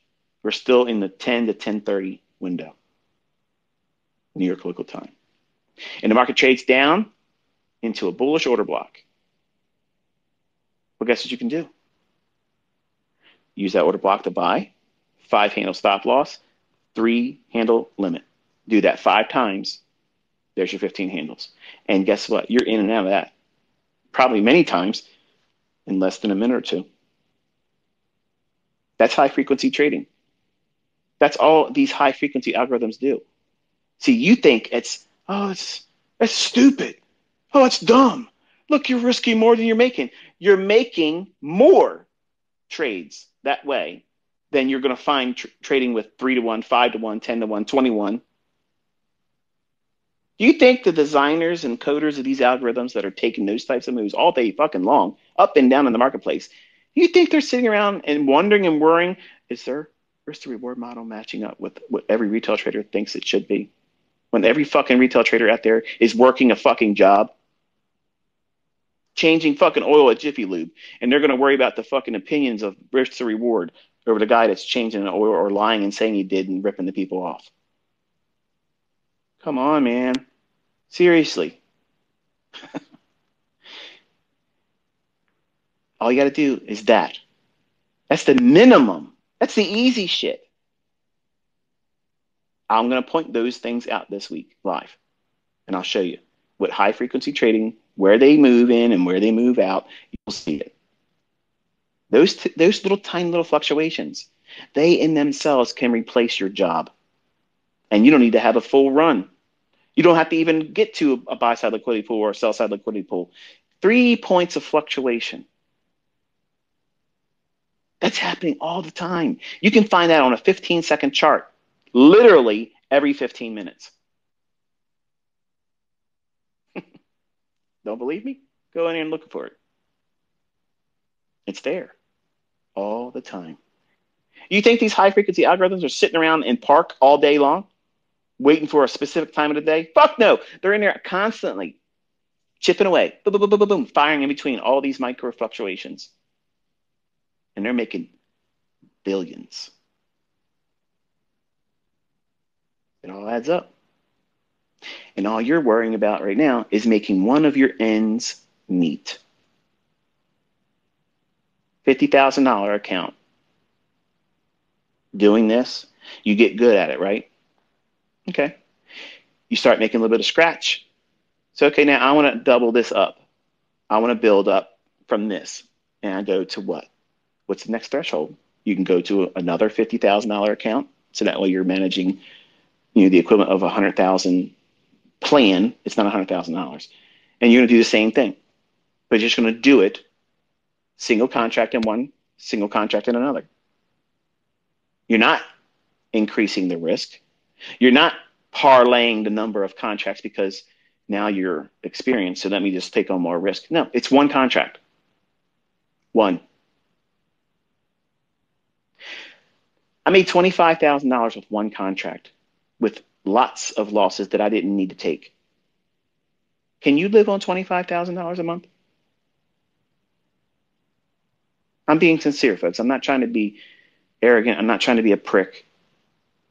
How hard would it be for you to live with $25,000 trading with one contract over the course of, say, 5.5 weeks?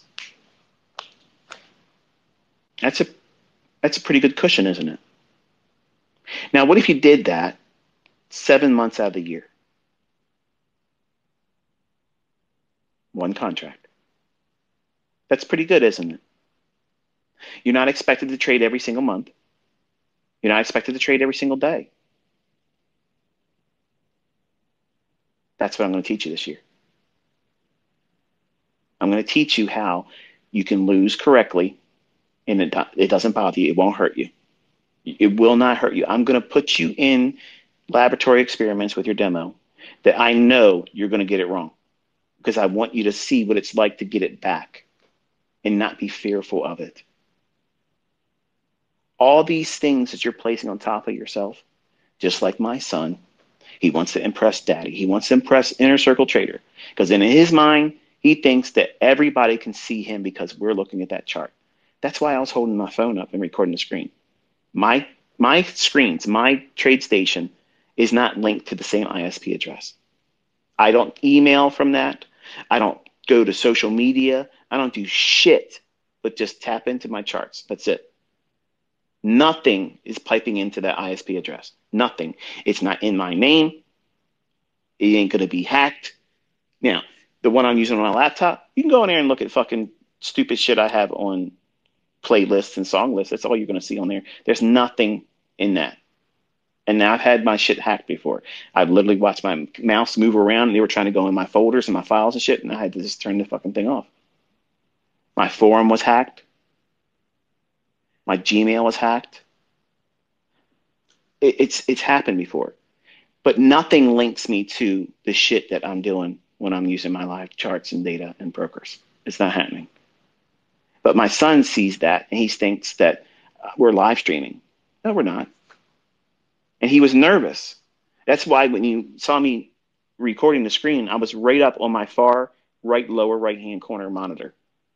And I was zoomed in, showing you the fluctuations, not the ladder, not the depth of market. That was shit. I was just showing you where we were on Friday, showing you that, there's a lot of people out there that they'll say, look what I'm doing. Look what I'm doing. Look at this and look at that. Okay, I teach in a demo. I teach in a paper trading account. This, I think it's called Tradeovate. Tradeovate? I don't know if that's pronounced right like that, but I think if you know what I'm talking about, then you know what I'm trying to say.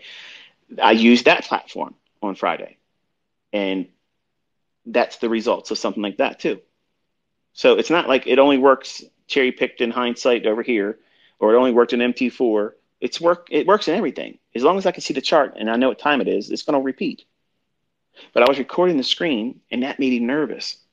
And he was wanting to take something off the trade because he thought that I was recording him and showing the world what he was doing on the chart, where he was, and he wanted to do something.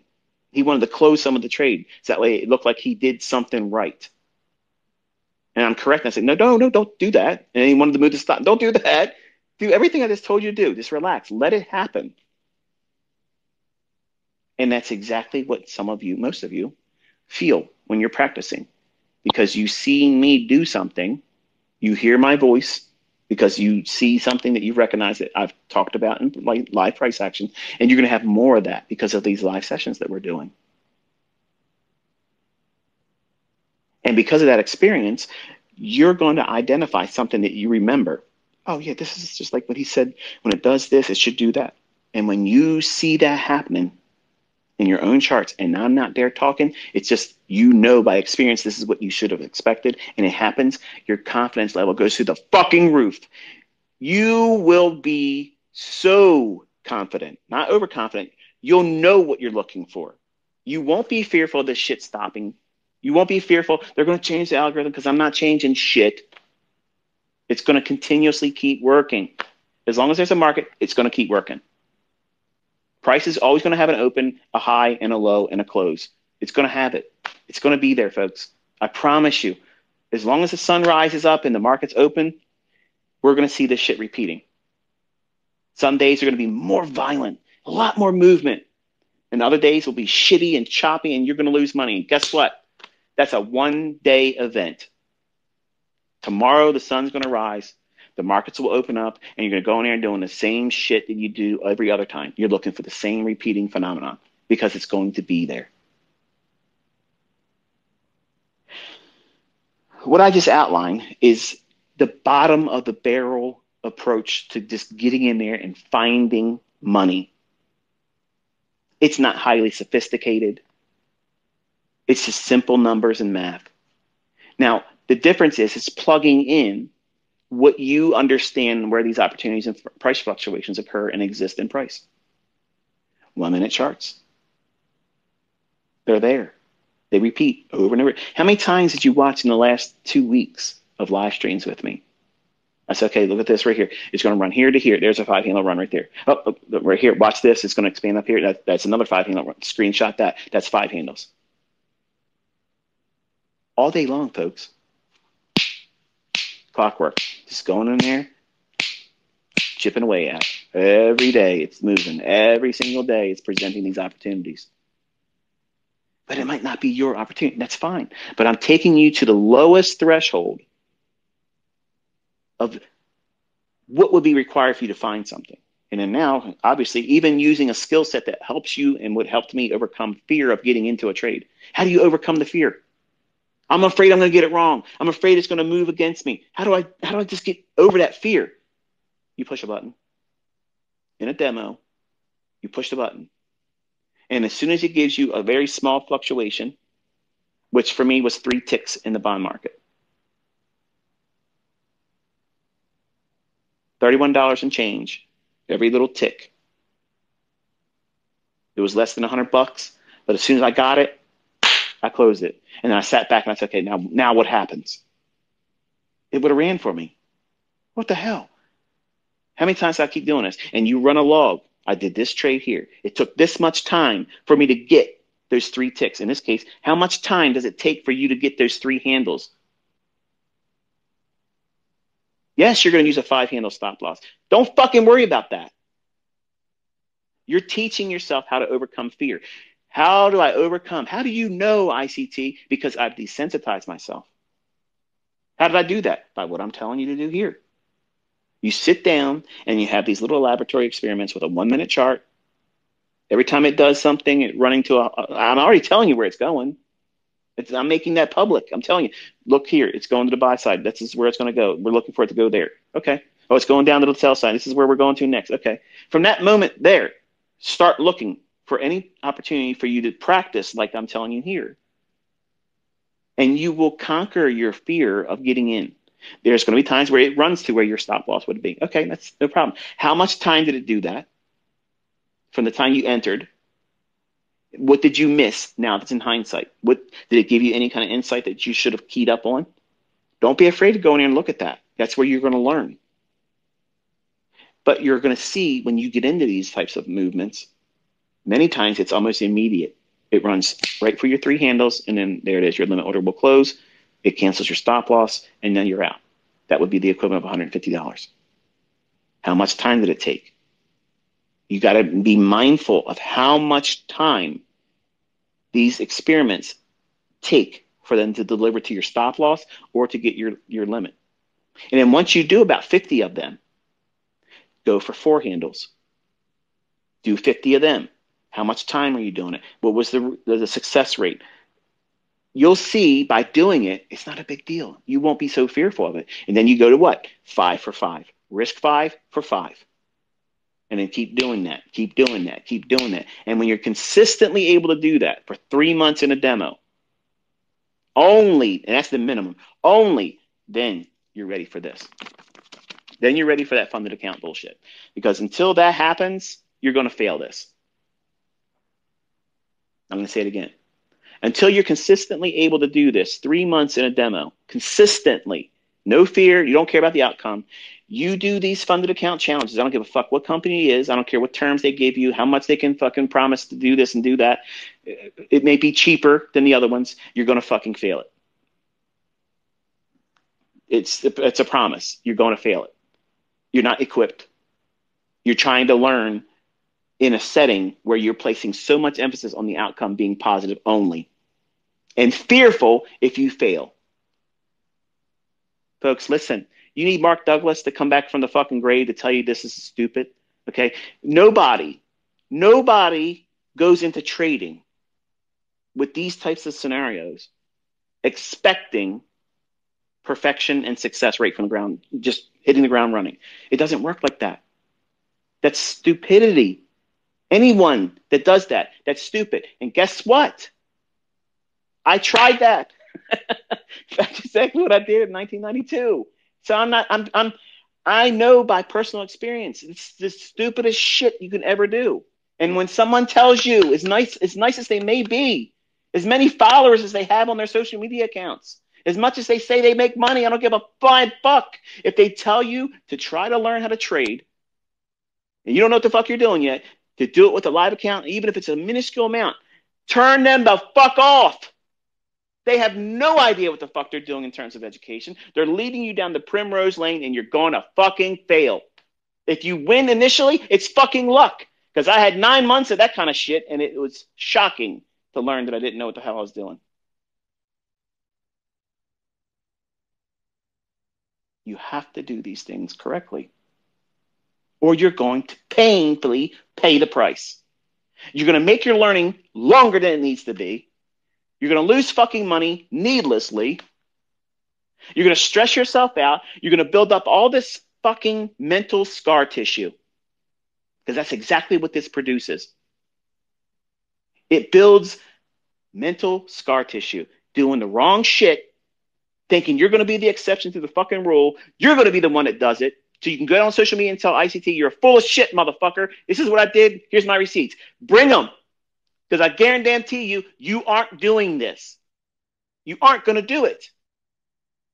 So why invest the time, the money, the energy, the emotions into it? Because when you don't do it and you do fail doing it this way, rushing out there, not knowing how to trade, going into funded accounts, going into live accounts, doing all this bullshit, you feel all of that regret. And that's mental scar tissue. You know what happens when you have scar tissue? It's not as elastic. It doesn't allow movement. It's restricting.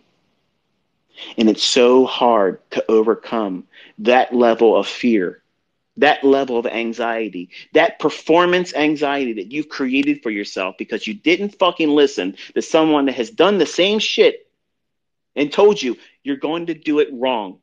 And once you have that, this is why I tell all you young guys, you just want to go out there and fucking do the shit I told you I went through. Because you say, hey, look, man, it's just like in the movie in Jaws. The three guys are sitting down there. They're all showing each other's fucking scars. Look at this one here. Well, look at this one. I got one better. Oh, I got one better than this one. Look at this. I got to pull my fucking pants leg up. This one here is a thresher shark. It got me.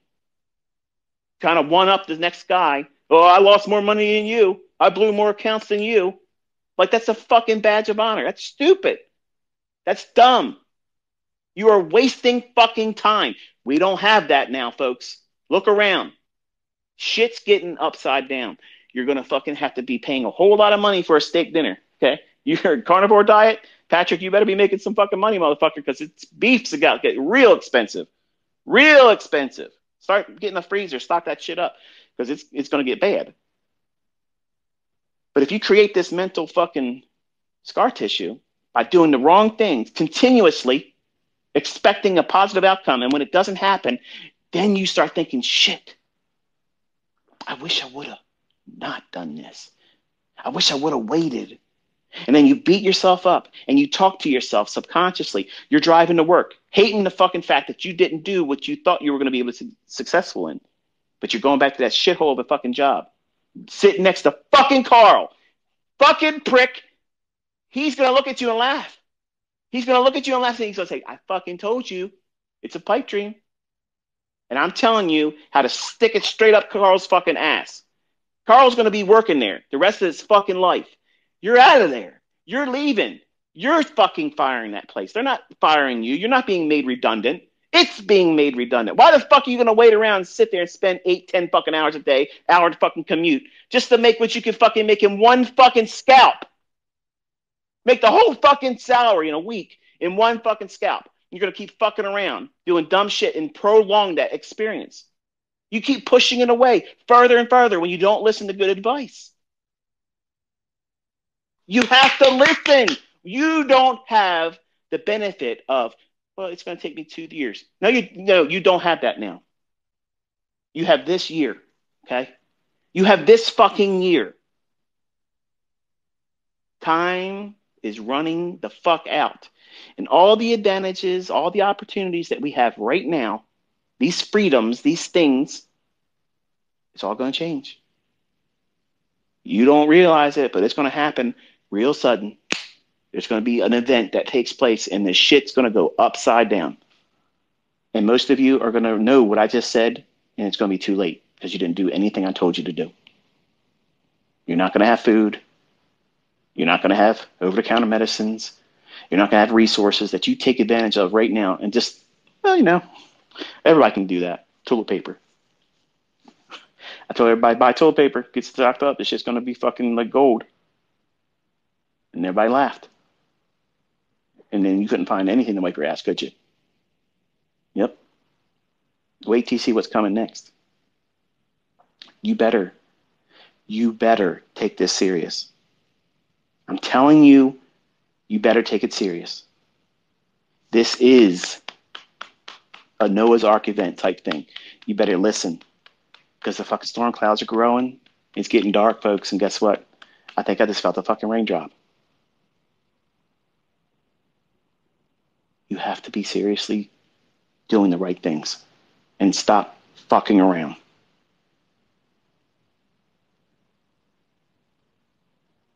Are you listening? I know sometimes I can get on a rant here and entertain you, but with everything I'm saying, I mean it. And I've been batting 1,000 since 2019 with all this bullshit.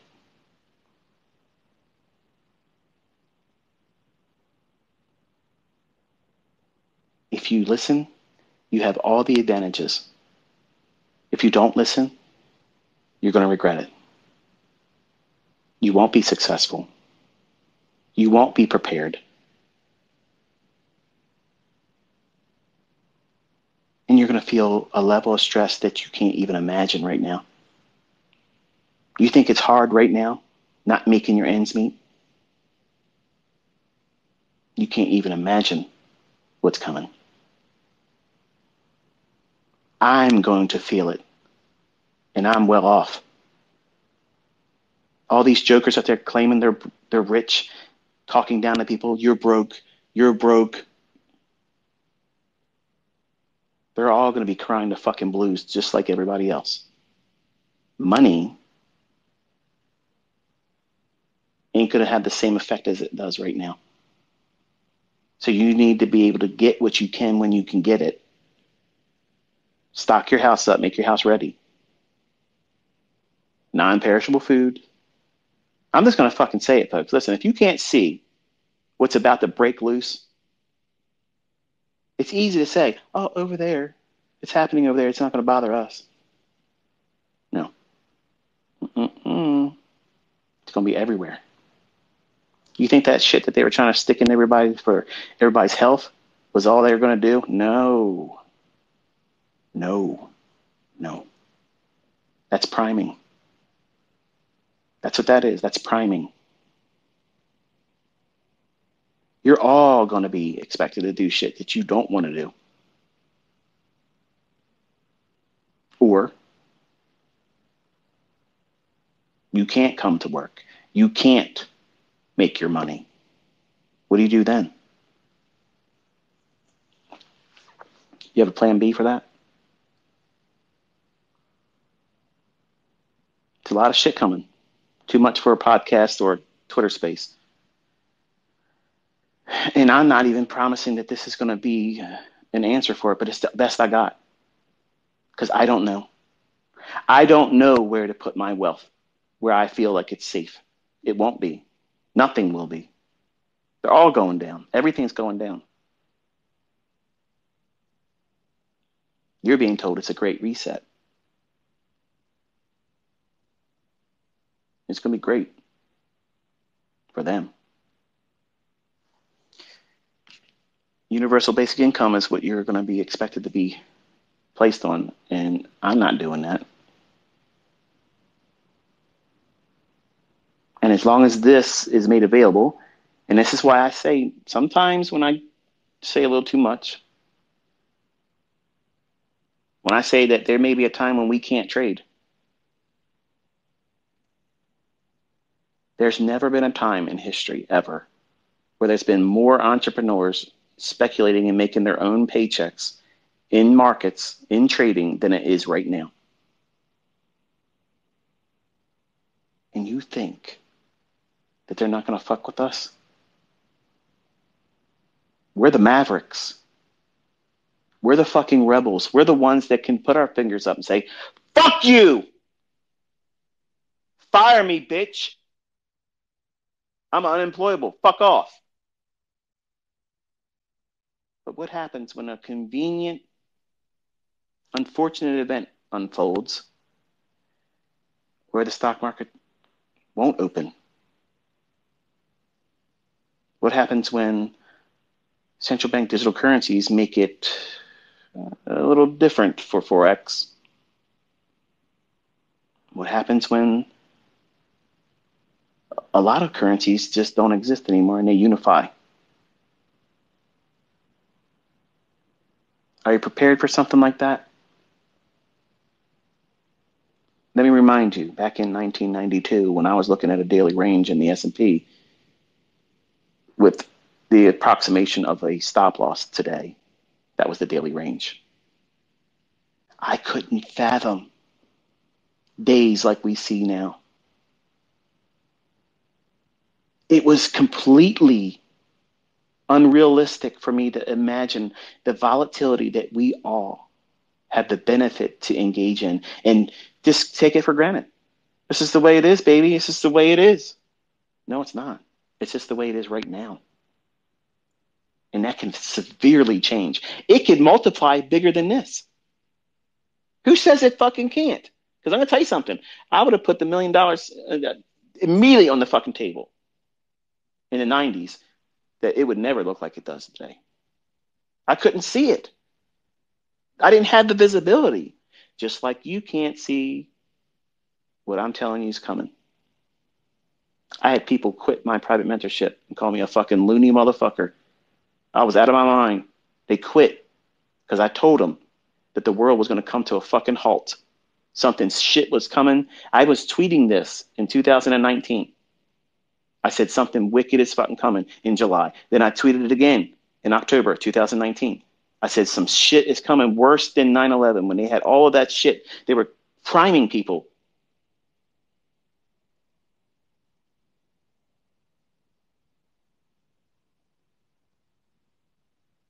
And the whole world went to a screeching halt. You can't see your family members. You can't hug your dying relatives. You can't see a funeral. You can't go to work. You got to work at home. Nobody believed any of that was possible. And folks, listen. Listen. It hasn't even started yet.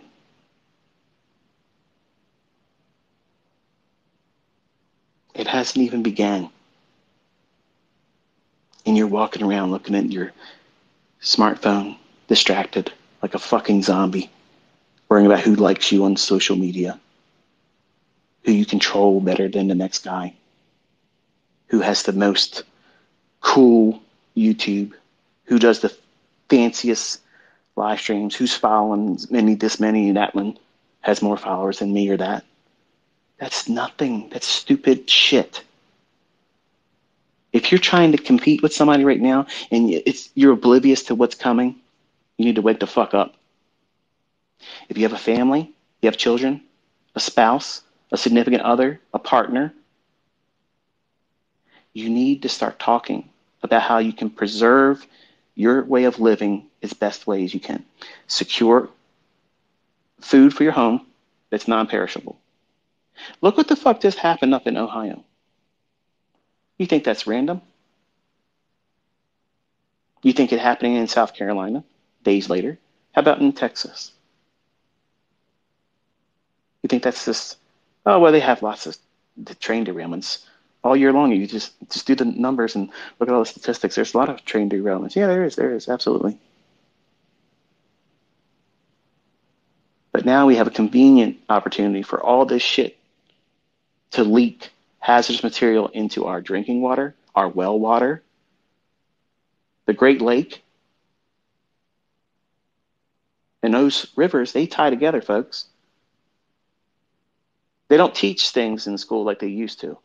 That's why I homeschooled my kids. We were doing the public school for a little while. But when I found out that they weren't even teaching history, they stopped teaching civics the way we learned it. We learned about the Constitution. We learned about the way laws are really made, not fucking executive orders. And listen, don't get your ass all twisted up here thinking I'm a Trumper because I said that he was going to get elected and they're going to turn everything upside down with him. He had a role in all this bullshit. I'm not a Republican. I'm not a Democrat. I've never voted in my fucking life, ever. I'm outside that bullshit. It's a Hegelian dialect. It's you think you have a fucking choice and you don't. You don't. And some of you that walk around and you think you have everything fucking figured out because you're a Republican or you're a Democrat or you're an independent or you don't vote like me. And you got your head in the fucking sand. You have no idea what's coming. It's going to roll over top of you like a steam fucking roller and you're going to be shocked how everything becomes so hard.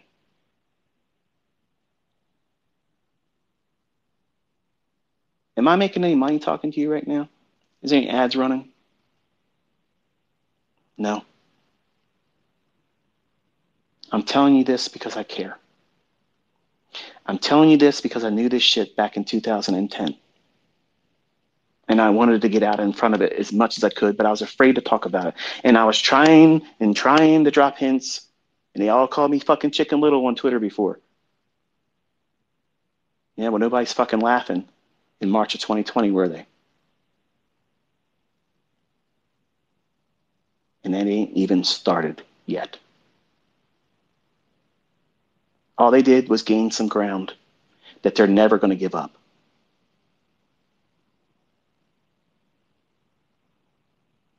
War is coming. In the mainland of the U.S., our citizens, we don't know how to deal with a Pearl Harbor event. Not in the mainland, we don't. People are wigging out about what took place up there at that train derailment and that hazardous material and then exploding it and burning it and all that shit flying up everywhere. That's very close to where I live. Very close. We got friends and neighbors that are on the coast, not the coast, but the border of Ohio and Pennsylvania, and their animals are dead.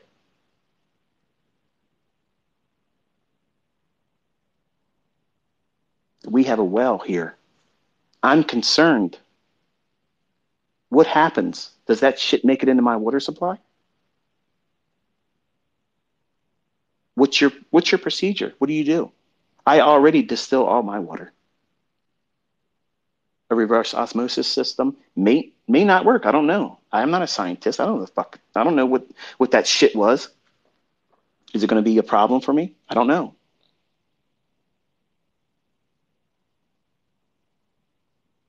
We're going to be met with these types of things in a more intensification and more frequency, and shit's going to get bad. And if a war does kick off, you think for a minute, you think that that ain't going to affect the markets. I had students that were in my mentorship talking to me about how they don't want to hear about this shit. I'm here to learn how to trade. Listen, motherfuckers, this is what's going to cause these markets to move around. I understand you're new. I understand that you can't understand every simple thing in the world that's going to have a major impact, like a war. Just because it's in another country doesn't mean it won't have reverberations in the marketplace.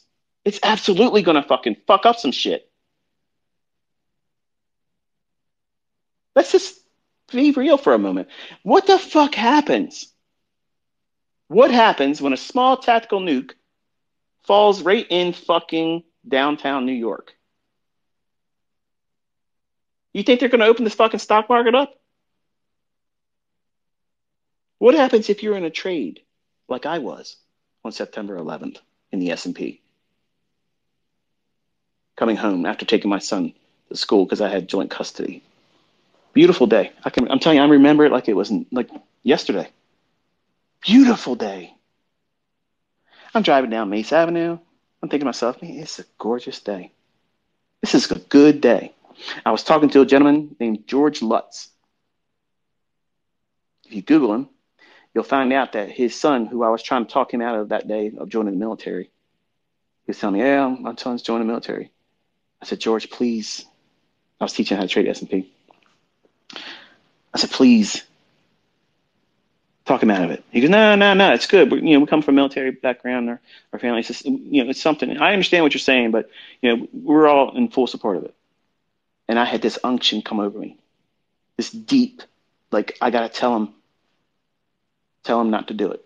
And I was literally before I went to take my son to school, that's what I was doing. And when I came home, hit the remote control on my TV, and I just realized I'm talking to you about something that may not even be that interesting to all of you. If you're not interested, you can go about your business and stuff. But I'm on a rant now, so this is what it is. But I turn my TV on, and I see the first building. The plane had already hit that one. And I thought it was like a preview for a movie. I'm like, oh, look at that. It said, airplane, small airplane, it said, hits World Trade Center building, whatever it was. I'm like, wow, man, it's terrible. Somebody probably just died in that airplane and probably maybe hurt somebody, caused a fire in the building. So it's CNBC, basically, is what I'm watching. I go in there, grab a glass of orange juice. I'm getting my stuff together. And I sign back into Internet Relay Chat. Get George Lutz back on the DM with me, the equivalent of it back then. And I literally watched the second plane go into it live.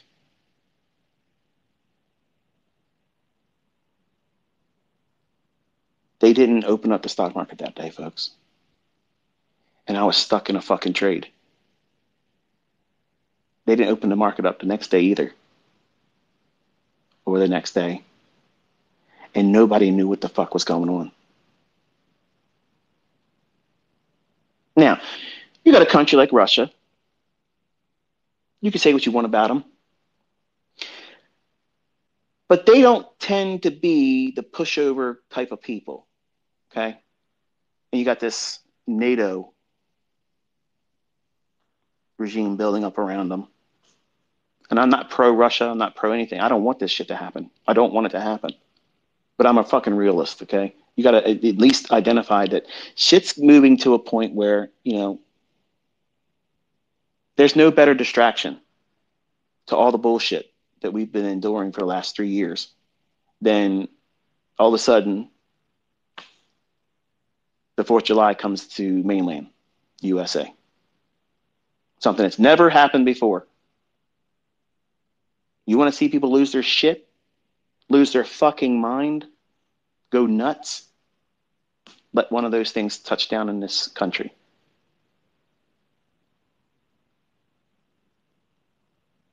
And you will see the depravity of humanity, the depths of chaos, and if the markets are open, levels of volatility you can't even imagine. Everything would be fucking moving all over the fucking place. And they will halt it. And you can't do shit about it. You're in a position, you're not in a position. You didn't have a stop loss. It won't matter.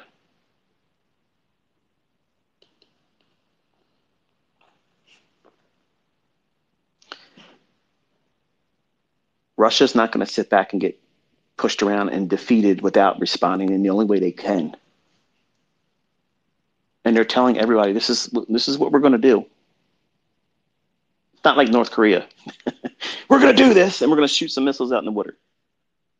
I believe if we push harder and they feel like they have to respond, we're going to see some shit landing in our country. And I'm not ready for it. None of you are. And I'm not trying to instill fear. I'm not paranoid. I'm not worried about it to the degree where it's paralyzing me. But I've been made as ready as I possibly can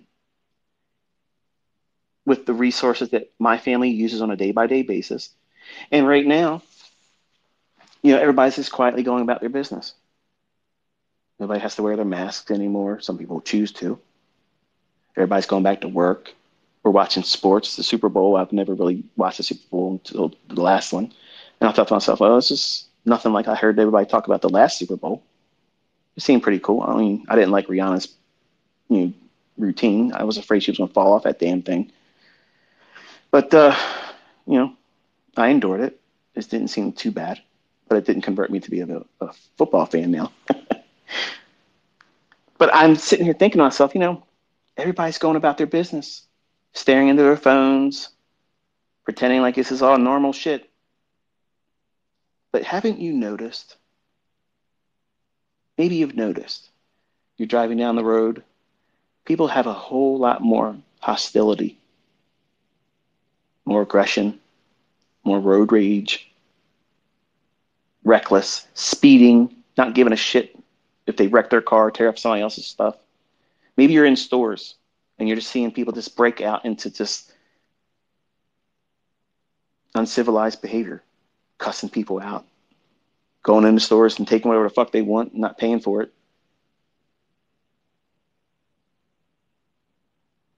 You don't notice these things increasing everywhere? I mean, I live in a pretty good neighborhood and I still see that kind of shit. But it's easy to block it out. Like, it's not, it has nothing to do with me. It's happening in somebody else's state, happening in another country. It's not my business. It ain't going to worry me until it does. What happens with you and your family when shit goes upside down? Do you have a plan for it? Because if you're in this just to make money to buy Lamborghinis and watches and nice clothes so you can look like you're fucking together on social media, and you're not preparing your household. Listen, folks, it didn't stop me when people were quitting my paid mentorship when I was telling this stuff. I had people literally in tears write me emails and leave voicemails on my cell phone thanking me that they listened because their country shut the fuck down and there was no food in their stores.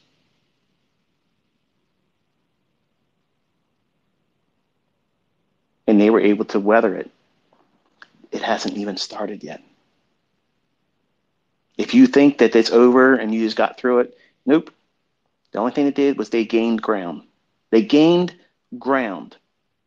That means they got things in the right position, like chess. It's been like this for years.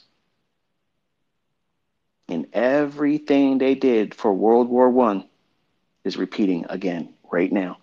But most of you don't even know because you're not even learning history anymore. It's madness. Like it's madness right now. But you're constantly distracted. We have sports. We have celebrities. We have social media influencers that can entertain us. And I don't want you looking at me like one of them. I'm only spending this year with you because of this type of shit. I want a clear conscience. I've said everything. Like a watchman, I've warned you. It wasn't just my private mentorship people that know it. I've now said it publicly. We're all fucked. Whether you want to believe it, whether you like it or not, we're fucked. So you need to do what you can do to be diligent about learning how to do this to get a second income.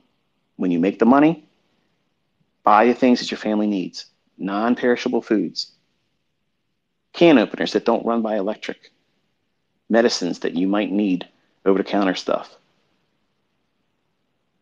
Wouldn't hurt to ask your doctor if you have prescription medications to ask for a couple months in advance. Tell them you're going to Hawaii.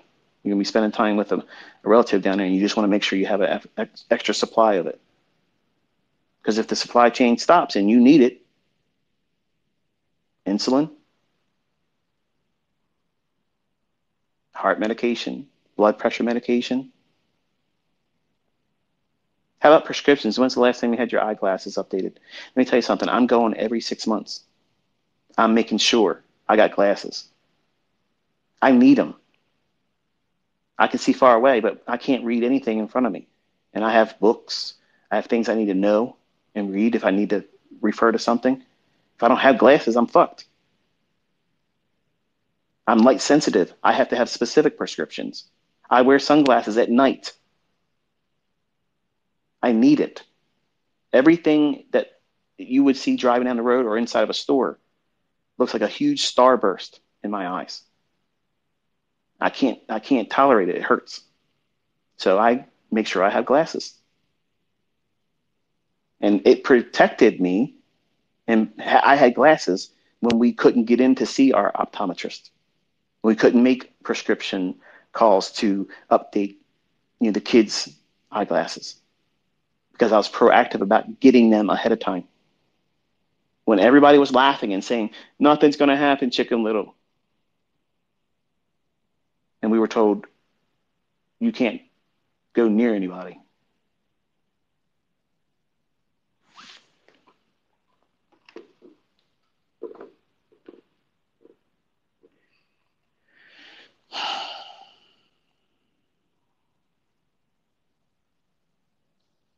I don't have all the answers, folks. I don't claim to be the genius. I'm not. I'm not a mental giant. I just know what's placed on my heart. I'm sharing it. I've said before in 2019 and 2020, and I was literally ahead of all this stuff. All of it. I wanted to be wrong. And I wept in the ears of my paid students. And some of them laughed. And that shit got leaked. I'm not ashamed of that. And I'm not afraid to tell you I'm not ashamed here now. What's coming, none of us are ready for. You think these guys on YouTube and social media that are pretending to be something special with their social media candy, their cars, their houses, they're doing this, they're going here, they're doing that, they're wearing this. They're in for a rude awakening. And everybody that's chasing that kind of shit, they're in for it too. We're all going to be lucky if we can find sustenance. Because money ain't going to be the answer. You have to get the money to get the shit that you need. Because wealth ain't going to be a thing. There's no safe place. Crypto, it's fucked. Gold, it's fucked. Silver, fucked. They're going to hit every safe haven. So now you heard it. You know it now. Cat's out of the bag. Every safe haven is going to get fucking hammered.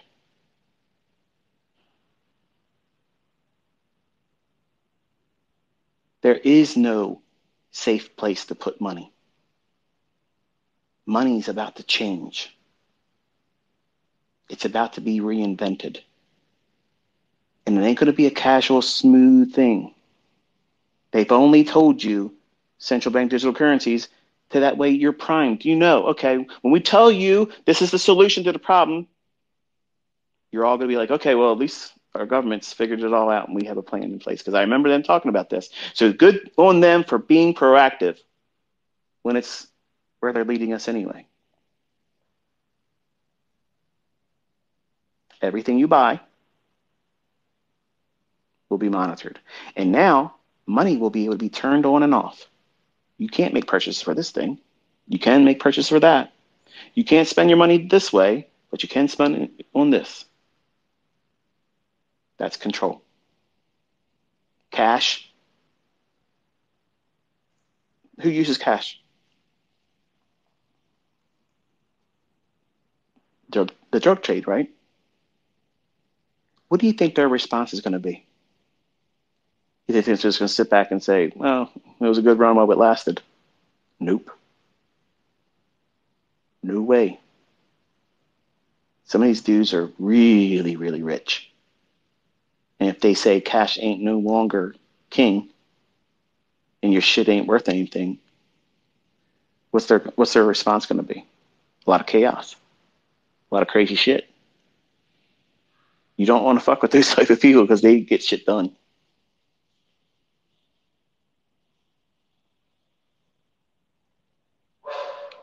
Like you have no idea the shock waves that's coming and everything that's going to be affected. And it's yes, it might be a source of anxiety hearing this. It may be comic strips to some of you thinking this is bullshit. It ain't never going to happen. Uh-huh. I hope I'm wrong. I want you all to be able to laugh at me. I'm okay with that. I want to be able to say, I was really wrong, man. I'm so thankful that this shit did not happen. But we're about to enter some real science fiction level shit, folks.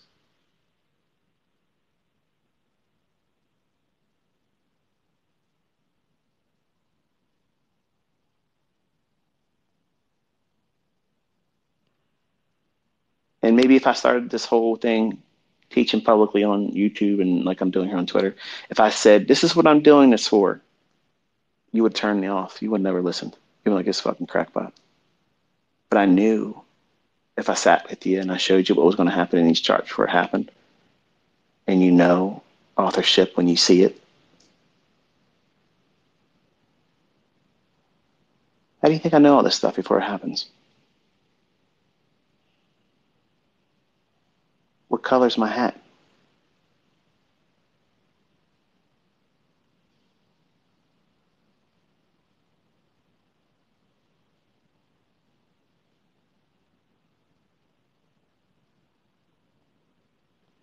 The average person wouldn't know this. Your bank buddy, friend, relative, they don't know this.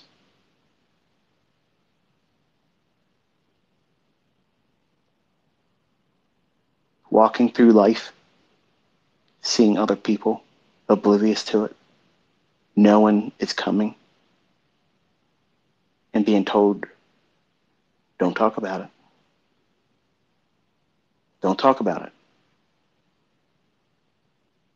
I can't.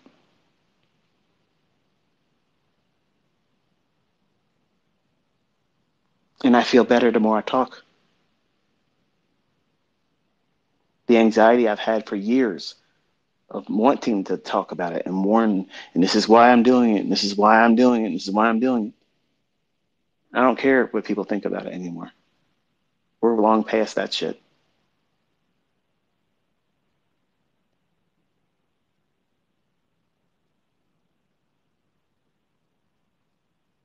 when it really starts, when the lights go out and shit starts unloading, it won't be just my family that I'm going to be thinking and worrying about. I'm going to be thinking about all of you. Did you make your house ready? Did you put your affairs in order?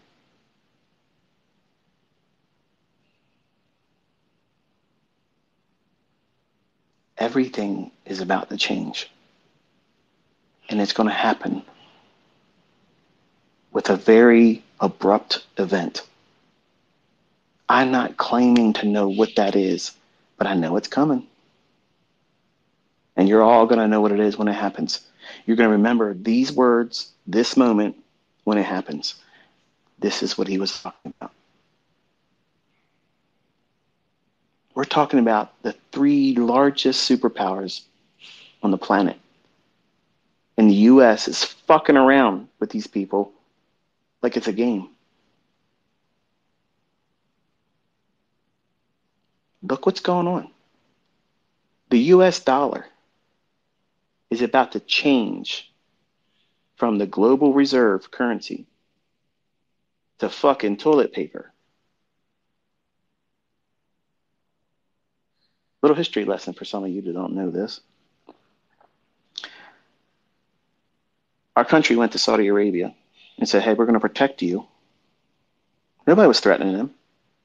But we said, hey, we're going to protect you.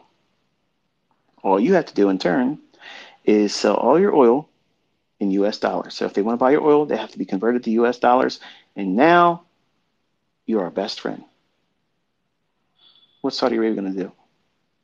They're going to be like, oh, well, shit, we saw what you did to Japan. We ain't trying to have none of that. So, okay, we're in business together. Fast forward. We're no longer in the gold standard. Our currency is only worth the rotation because of oil sales. Bullshit. It's printed out of nowhere. Just pull it out of thin air. And we force every other country around the world to buy another country's main staple commodity in our own currency, or else. That's a mafia shakedown, man. Listen, you need some protection. We're going to come by and protect you, but you make sure you have our cut. That's what it's like. And there's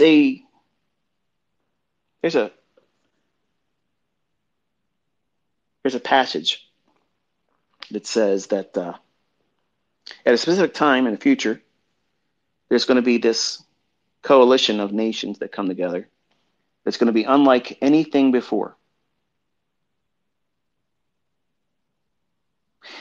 And you hear these people that they beat on the Bible and they preach, they think they know what Revelation is. They believe they understand prophecy. They believe this and they believe that.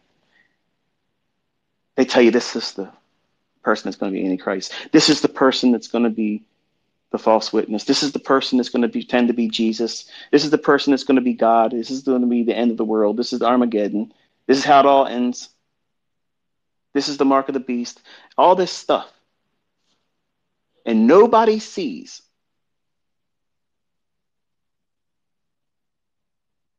that beast that's described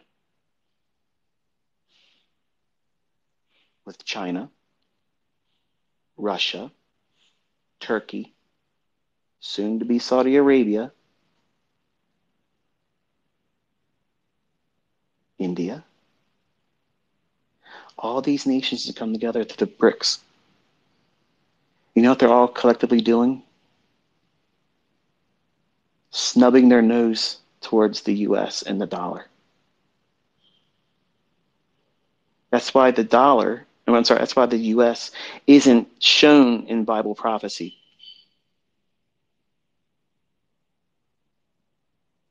It's not a factor anymore.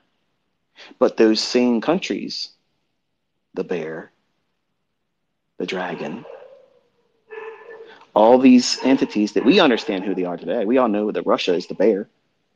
It has 3 ribs in its mouth. That's 3 Slavic nations that it's conquered and took over. But you don't know that because you didn't learn history. It's convenient how they keep that stuff out of there, isn't it? It makes war on one side. It rises up on one side. Every war they ever fought was on one side. You don't know that because you didn't learn history. It's convenient how that works.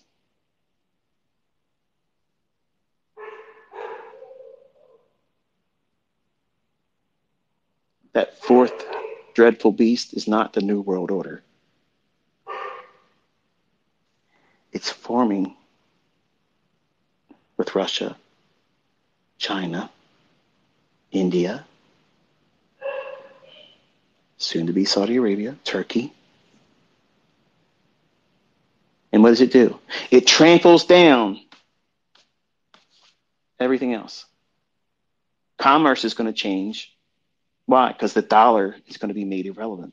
What is that going to do for you in the United States? Hello? Are you paying attention? I have a lot of money.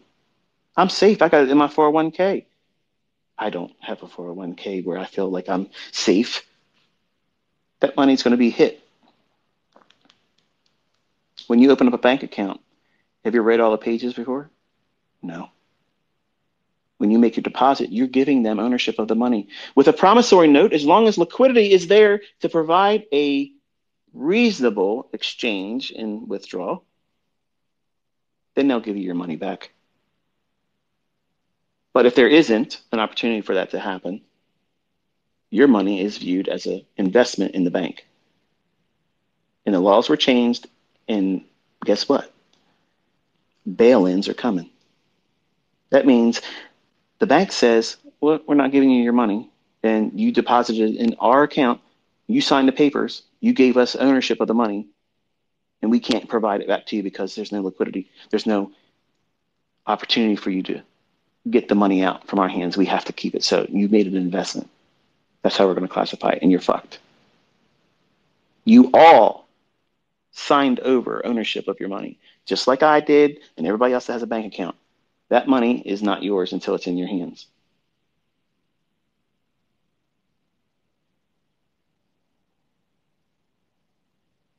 What happens when you can't get your money out of the bank?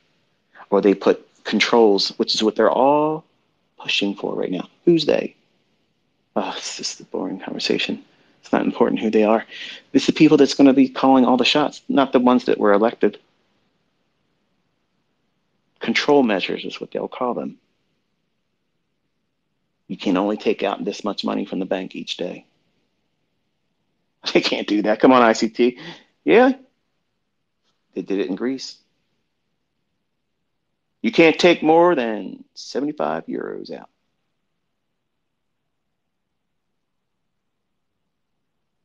It's coming. They did it in China. They put tanks right in front of their banks. You're not getting your money. But you don't see that on our news in the US. Why? Because they don't want you thinking, well, shit, I better get some money out and buy some things I need.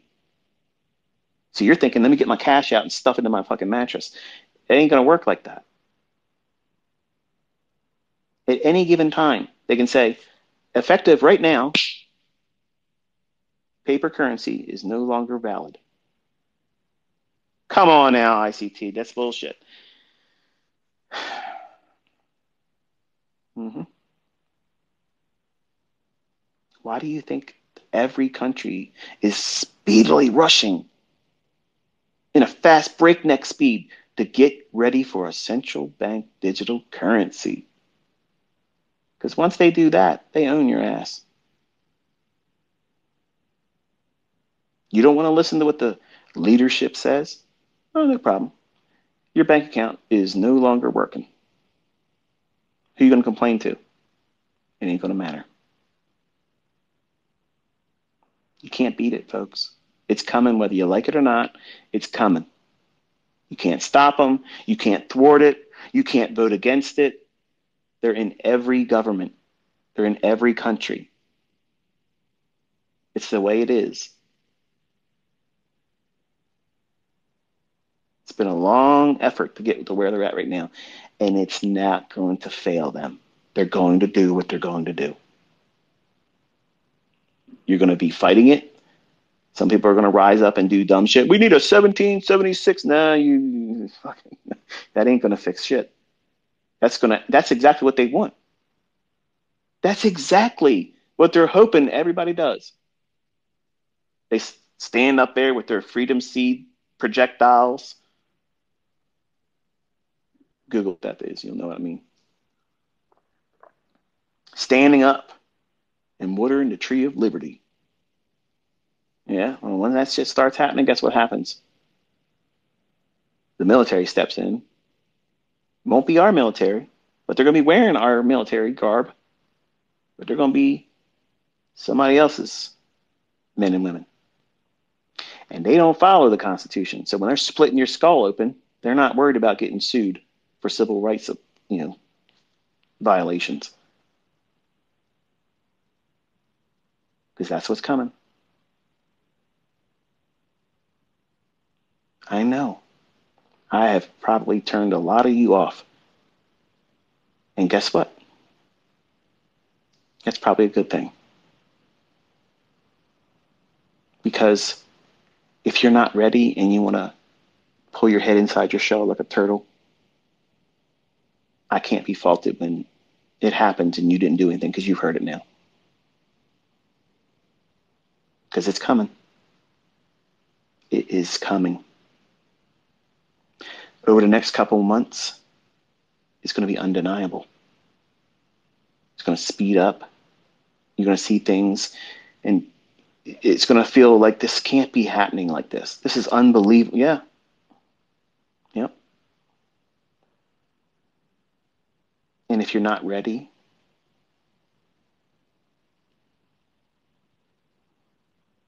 there's nothing you can do.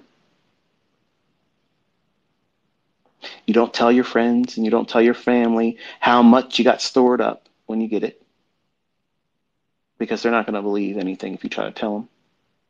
They're just going to come to your house and try to take your shit. And that's why it's important to have hardware, things to protect what you got. You don't want to hurt anybody. I don't want to hurt anybody.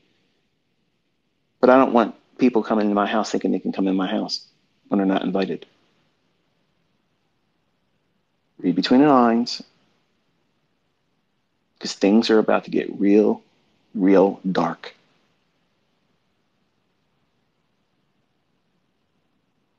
And if this is causing anxiety, the best remedy for that? Preparedness. Taking action. Putting your ass to work about getting whatever you can done while you can. I don't want to work a part-time job. I don't want to do that. It might be worth it for you to do it while you can. It don't take long to get a couple years worth of non-perishable food stored up. And that stuff's worth more than gold when you can't get your hands on food.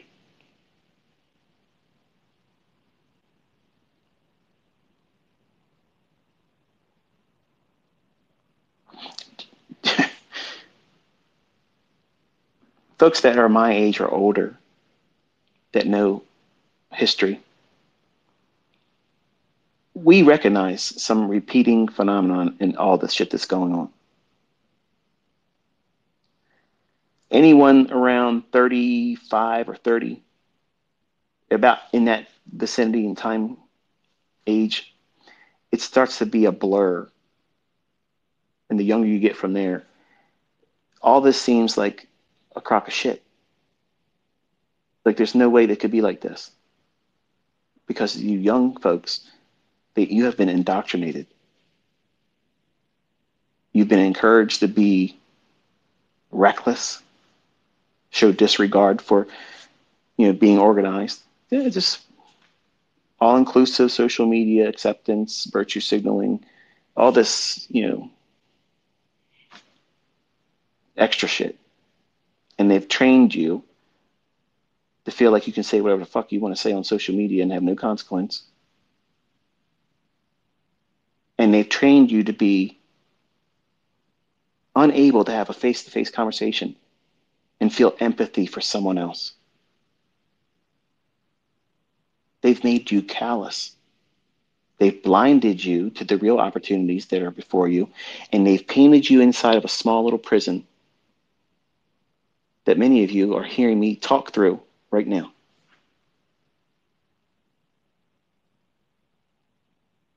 Your whole world is inside that phone. Everything you do, everything you hope to do, where your attention is,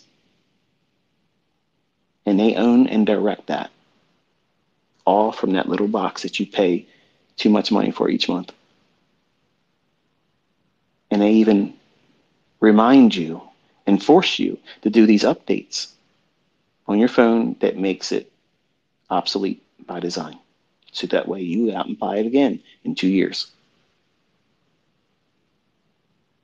All this shit you've fallen victim to.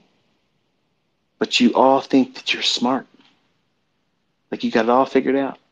These young people, you think you have so much more insight because the technology that you have grown up around is taught you to no longer even be human.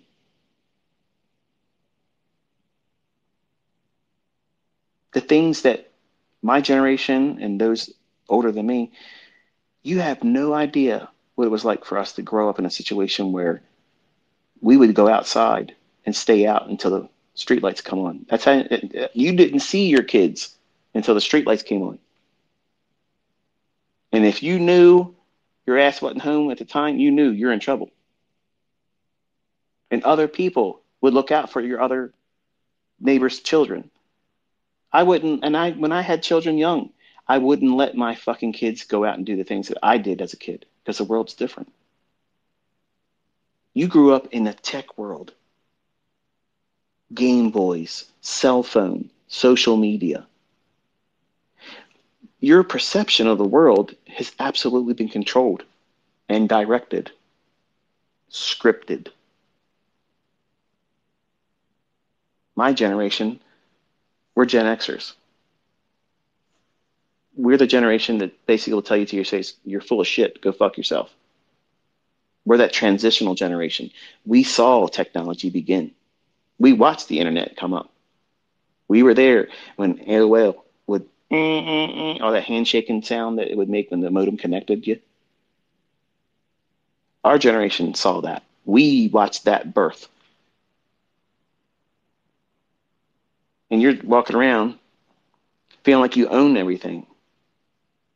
And when someone like me and people that are smarter than me share our time, share our insight, our views on how to make sure you're prepared, you're probably not going to hear it like you should because you think you're smarter. You think you're more edgier. You got more technology behind you. Oh, you're an old head. You don't know nothing. I'm hoping that you don't do that with this conversation tonight. Because you don't want to find out that you dismissed something that sounds too far-fetched to be possibly real. But then when you wake up in the middle of it, you feel like a fool because you didn't do anything about it. If you're young and you have the energy and the time to do so, and you can work another job and help your family if you're still living home with mom and dad, some of you are doing that. Some of you went to college, couldn't do it, had to move back in with your parents. Hey, man, I had to do that with my aunt and uncle. I had to do that. There's no shame in that. That's family. That's what families do. But it's weird you don't see that that dynamic in the family element today. Most families are fighting each other, hating each other because of what? Everything that's been going on. They can't afford it. They can't fucking deal with the pressure, the stress. And it hasn't even really started yet.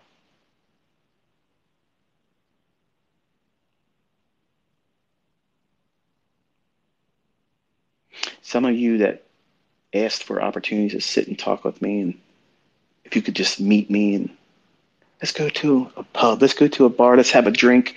I don't drink alcohol. I would just like to sit and talk and pick your brain. If you did, this is the conversation I'd have with you. And you wouldn't want to have this conversation with me. So I've never really wanted the opportunity to present itself. This is what's on my heart. I know what's coming.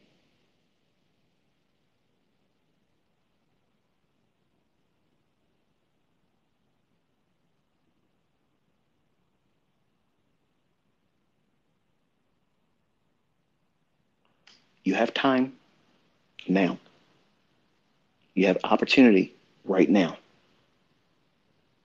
You have resources being given to you for free, experience, wisdom, proof, evidence.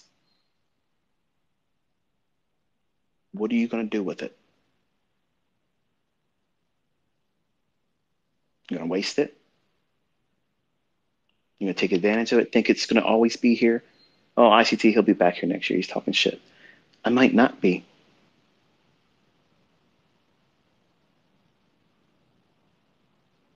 You might not be.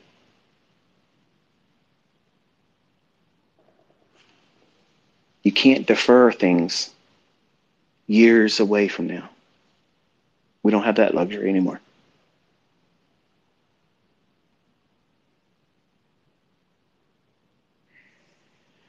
Some of you, I'm going to say this and I'm going to close it. I did warn you we're going to have a long one. Some of you probably have a spouse, a partner, a significant other that they don't know that we had this conversation tonight. They just know I'm that guy that takes up too much of your time talking about trading and breakers and order blocks and fair value gaps. And you probably shared your excitement and your hopes and dreams of what you're going to be able to do with this information and how it's going to impact you and your family. That's wonderful. I hope that exactly unfolds just like you want it to. I hope that's what happens. And maybe you're thinking now, when this ends, the normal jacked up feeling that you feel like you're energized, you're all pumped up. It's hard to reach for that right now, isn't it? You want me to somehow say I've been pulling your leg, this has all been a joke just to troll you. It's not. And this is probably going to be a conversation that you don't want to even mention to them. But them knowing who you are, they're probably going to see you and you're going to read you like a book. And I say, what's wrong? And some of you are going to dismiss it and be like, oh, nothing. To which they'll know is a lie. And others will be like, well, I just listened to that guy. Up until tonight, he's been a pretty good source of information. But now I think I got to second guess all that stuff. That's normal for you to feel that. You'd be crazy if you didn't at least feel that. Lord knows I know. When it was laid on my heart to say it in 2019, all the way through 2020 and 21 and 22, and now we're here in 2023.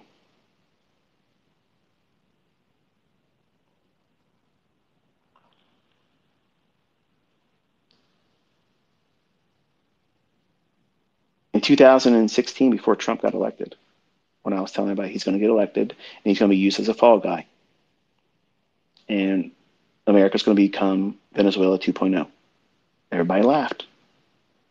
Everybody laughed. I said we're going to have a banana republic in this country, and guess what? Look around. None of our government fucking knows what the hell's going on. They're all Muppets. How can we have faith in this, regardless of what party you're in? It's not. It's nonsense, and it's designed. It's designed to get people pissed the fuck off, so they can start acting like fools, uncivilized fools. Go out in the streets so they can do what? Martial law. And when martial law kicks off, it never will go away. We will become a police nation, a police state across the whole 50 states. and that noose will be tightened. And there's nothing you're going to do to stop it. The worst thing you can do is when this starts kicking off, start acting like a fool. Don't get out there and act like a vigilante. You think you're going to do something. You ain't doing shit. You got to protect your family. Stay safe.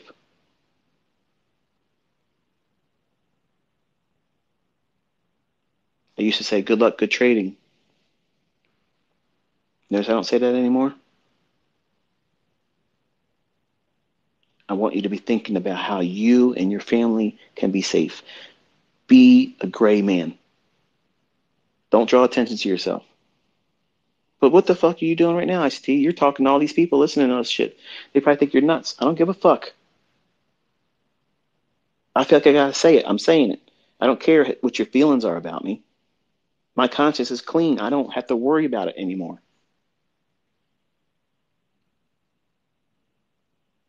If it doesn't happen and you all get to laugh at me, so what?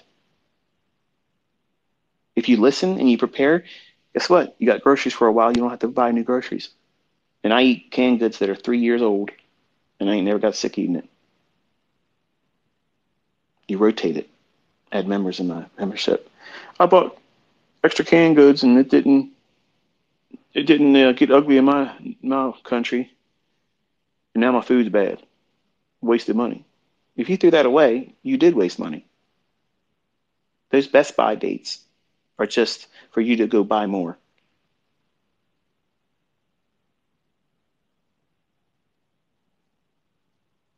Sorry. But you've probably been talked to too much tonight, and you want a silver lining in all this. I wish I had one.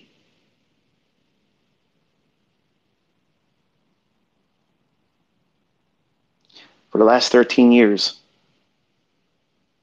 I have used all of you as a wonderful distraction to what I knew what was coming.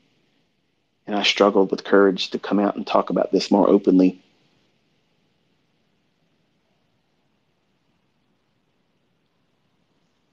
And that's what I regret.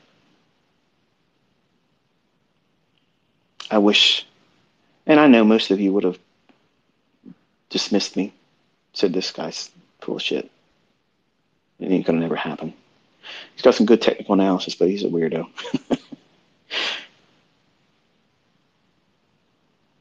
But the people that's been with me for a long time, that were with me when I was on Twitter before, and they started censoring my tweets, that's why I left Twitter. Nobody ran me off Twitter, but Twitter. When I was trying to post things and it never made it there, that was enough for me. I was talking too much. So I said, I'm out of here. The folks that were with me back then know I said that Trump was going to be elected and I was not supporting him. I told you all then, I'm not voting for him. I've never voted in my life, ever. My faith is that none of that shit works. And I think Reagan was the last real elected president. And they tried to pull shenanigans with his ass too. And ever since then, you were selected. Can I do anything about it? Nope. I'm not losing any sleep over it either. They're going to run this shit like the way they want to run it. You ain't changing it. Your vote ain't changing shit. Regardless of what side you're on, it won't matter. So the worst thing you can do is take what I'm telling you and get all worked up into a frenzy and try to do something stupid because you ain't changing it. It's written. It's going to happen. You ain't no changing it. And if you're on the fence about it happening, just wait around. You'll see. You'll be convinced of it shortly. When it kicks off, it gets really fast after that.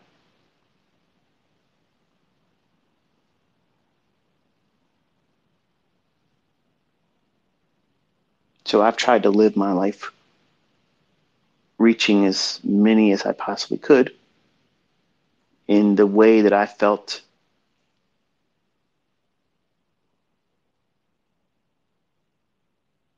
was the safest. I think that was the best way of thinking about it like that. drop in breadcrumbs as I went, getting confident, talk a little bit more, getting confident, tell a little bit more.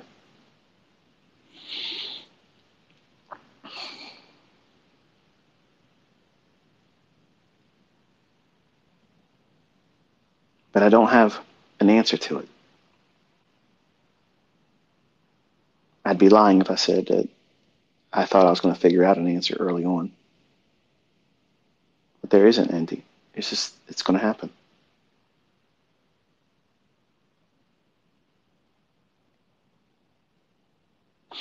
There's a lot of you out in the world that would say, well, if it's going to happen, I would have rather not known. Just let it happen. Knowing about it is going to give me something to worry about. Well, what about your family members, your children?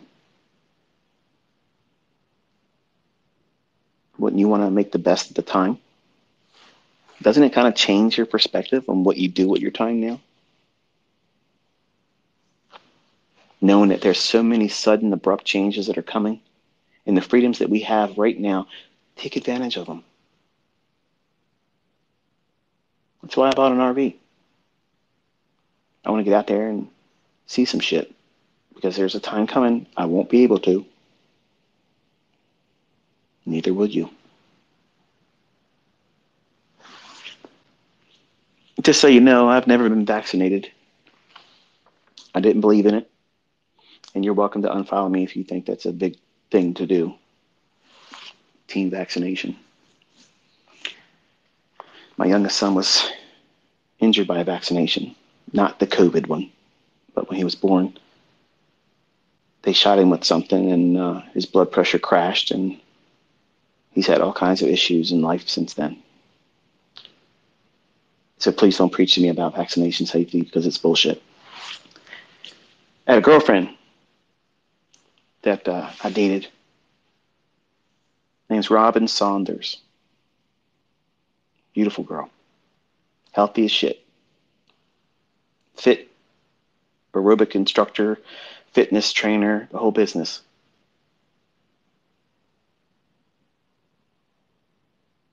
They took that vaccination.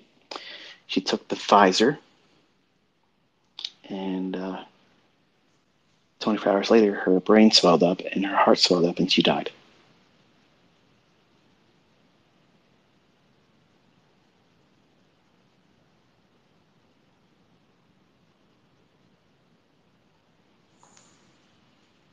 The real estate agent that I used to purchase the home I'm in right now talking to you, her best friend's daughter took a vaccination that was told by everyone. And everybody's telling her, don't do it, don't do it. Now she has heart issues, and she's 16. Those heart issues aren't going to go away.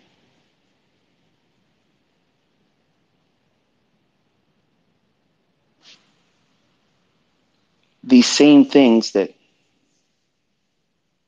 cause these injuries, and what all of you feel like you're protected with by having taken one or two or boosters or whatever, they're making it so if you fly anywhere, every country, you're going to have that. Don't believe me? Wait, because it's coming. It's already in the works. I don't fly, so I don't give a shit.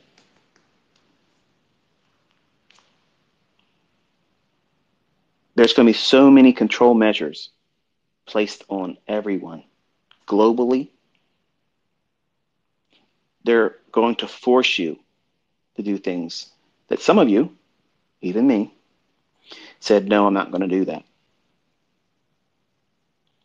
What is your thoughts about that when they say you're going to do this or else? You ever thought about that? When it's more than your job, your ability to move around. You ever think about that?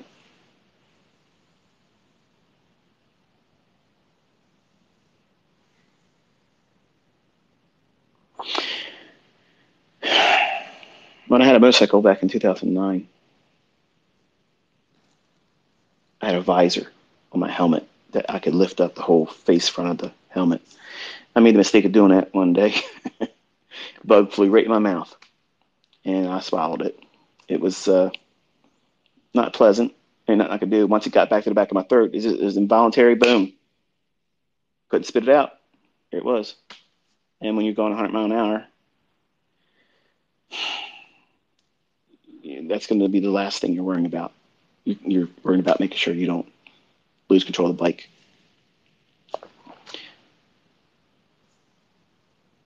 How do you feel about eating bugs?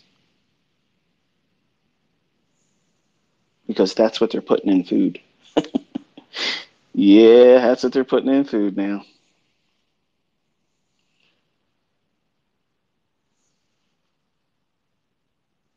What if you don't like to have that in your food? Can you do anything about it? Well, they're making laws to change the fact that they got to tell you they're putting it in there. Do you have a shellfish allergy? Because if you have a shellfish allergy, you're going to find out that foods that you have been eating all along now have cricket flour in it. Now suddenly you're having anaphylactic shock because they didn't announce it in the ingredients on your food that you're eating. That's why processed foods shouldn't be eaten. You don't know what they're putting in it. Whole foods. When you go to the grocery store, at least this is for the States, you ever notice how everything in the middle of the grocery store, in the center aisles, it's all the junk food, the processed food. When I go to the grocery store, I only go into those inner aisles for sugar for my wife because she drinks coffee. I don't drink coffee. I get flour, and I may get a pancake mix because my sons, they like them. And we get Canadian maple syrup.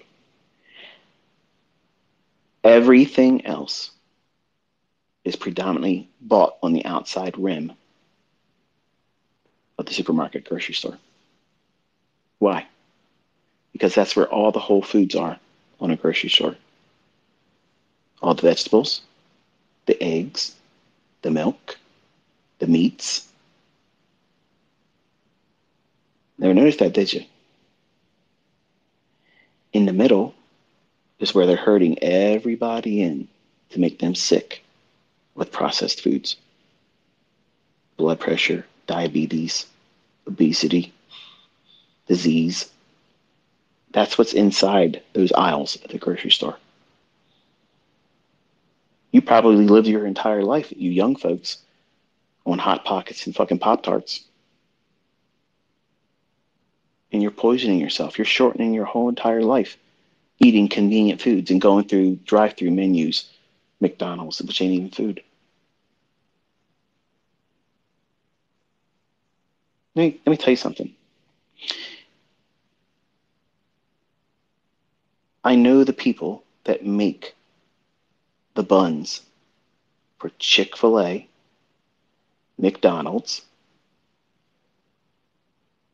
Hardee's, Arby's, the breadsticks for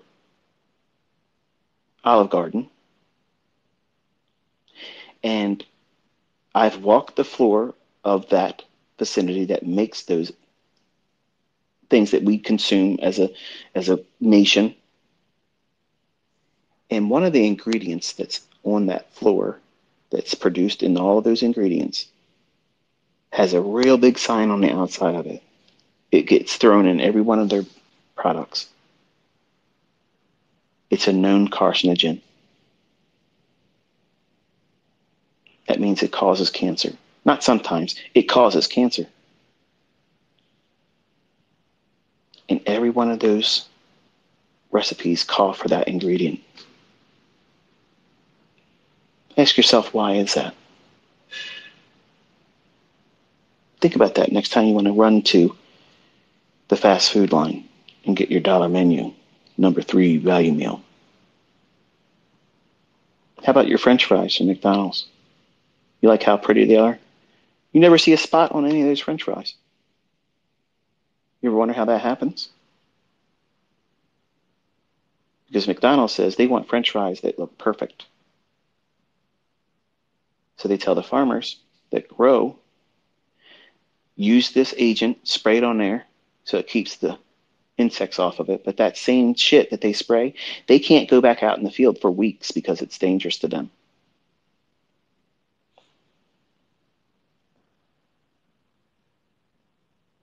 And then they have to be treated a certain way to get that shit off so it can be sold as food. These are the same French fries. When you find them 6 years later, when you're trying to vacuum out your car because you're trading it in to get something that you shouldn't have been paying for too much money for another car, and you're trying to get it all cleaned up so you get the most money trade in, and you find those same fucking French fries that look like the same thing they looked like when you first bought them that day. They never ever get eaten by insects. Take your French fries, put it out on the sidewalk this spring when the weather's nice. See if any ants go and eat them. They won't touch it. But you're munching them motherfuckers down, aren't you? Give me a supersized fry. Supersize me.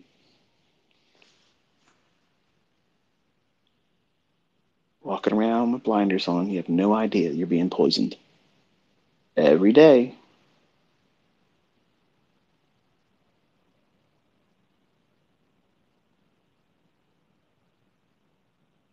You got to start making some changes, folks. Some of them more drastic than others. The whole point of being here is learn to live a better life.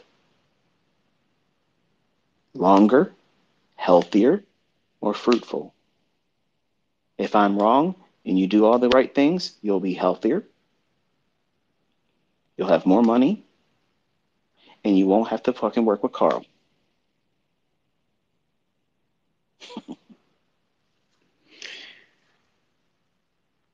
That's the only way I can end this one with a little bit of light humor, folks.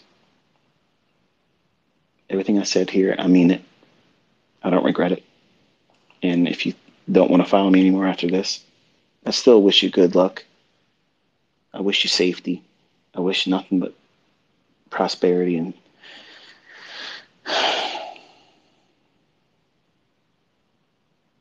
just do what you can. Not all of us are going to be ready for it. I don't think I'm ever going to be ready for it. I have as much as I can get. And even then, I still don't know.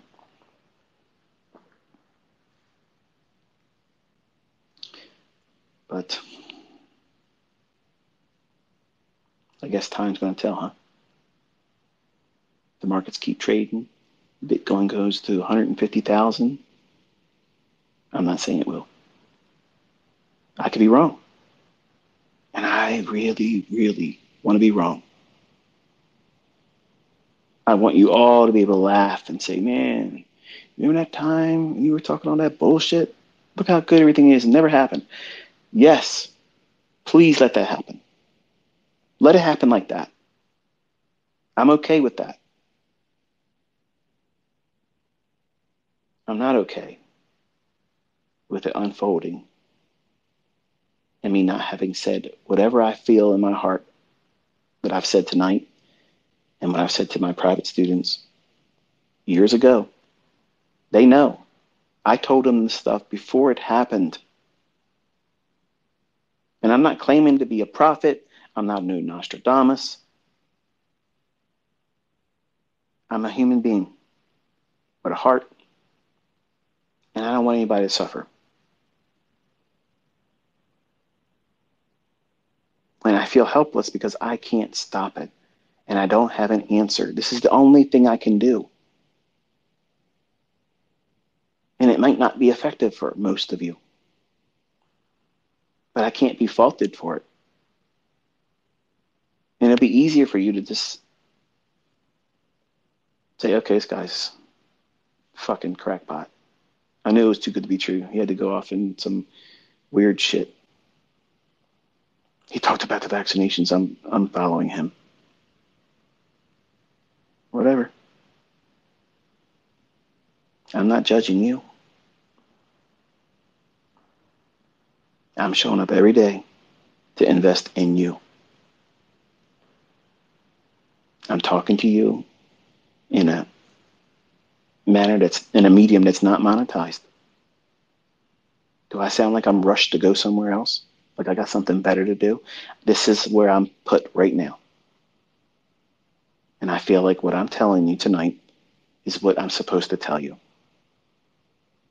I don't know why sometimes I feel like I got to do it. I don't know. But I feel better when I do. And when it happens, I'm relieved. I'm shocked sometimes when it happens.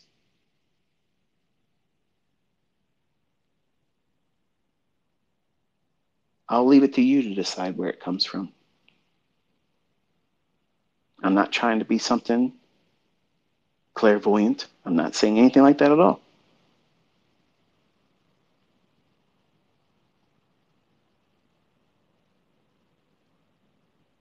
But if you have a friend that just happens to know what you should do all the time and you listen to them and it always serves you well,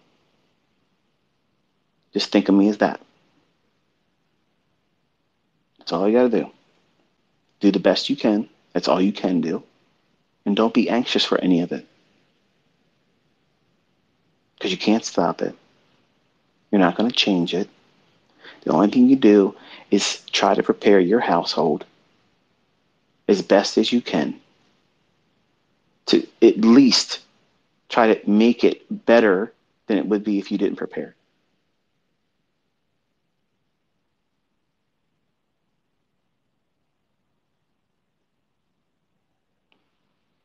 That's pretty much it.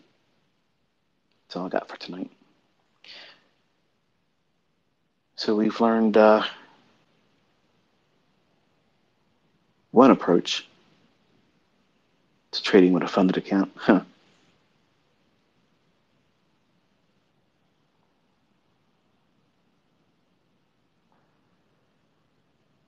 I'll talk to you tomorrow.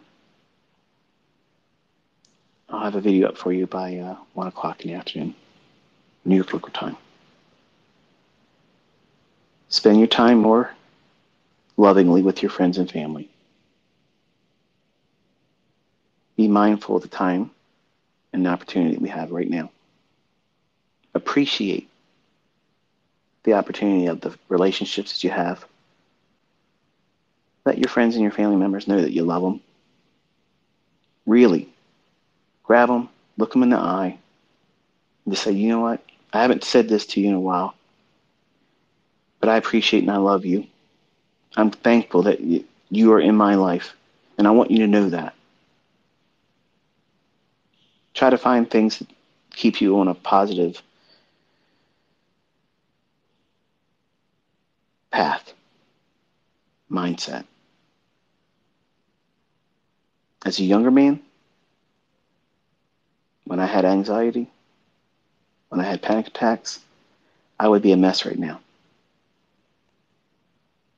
I would be a mess. I don't have that. I don't have any of that.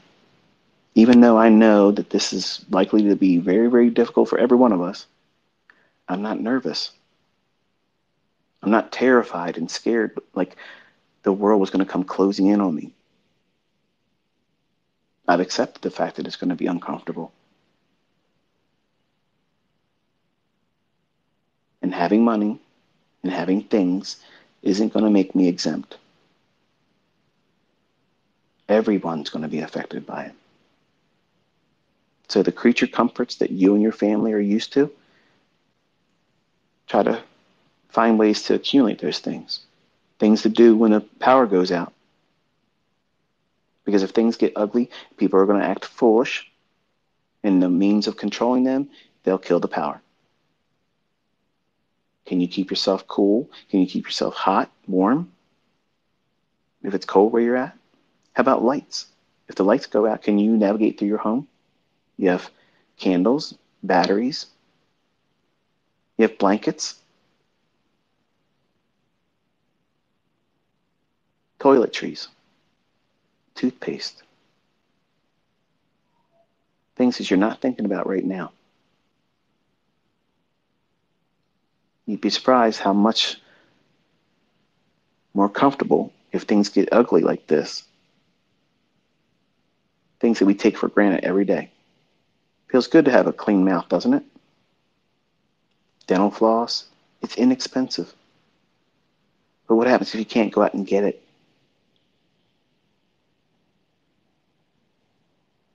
Nobody thinks about it until it's too late. It's all easily obtained right now, inexpensively. So, anyway, food for thought. It's time for another scoop of ice cream. I'll talk to you tomorrow. Be safe.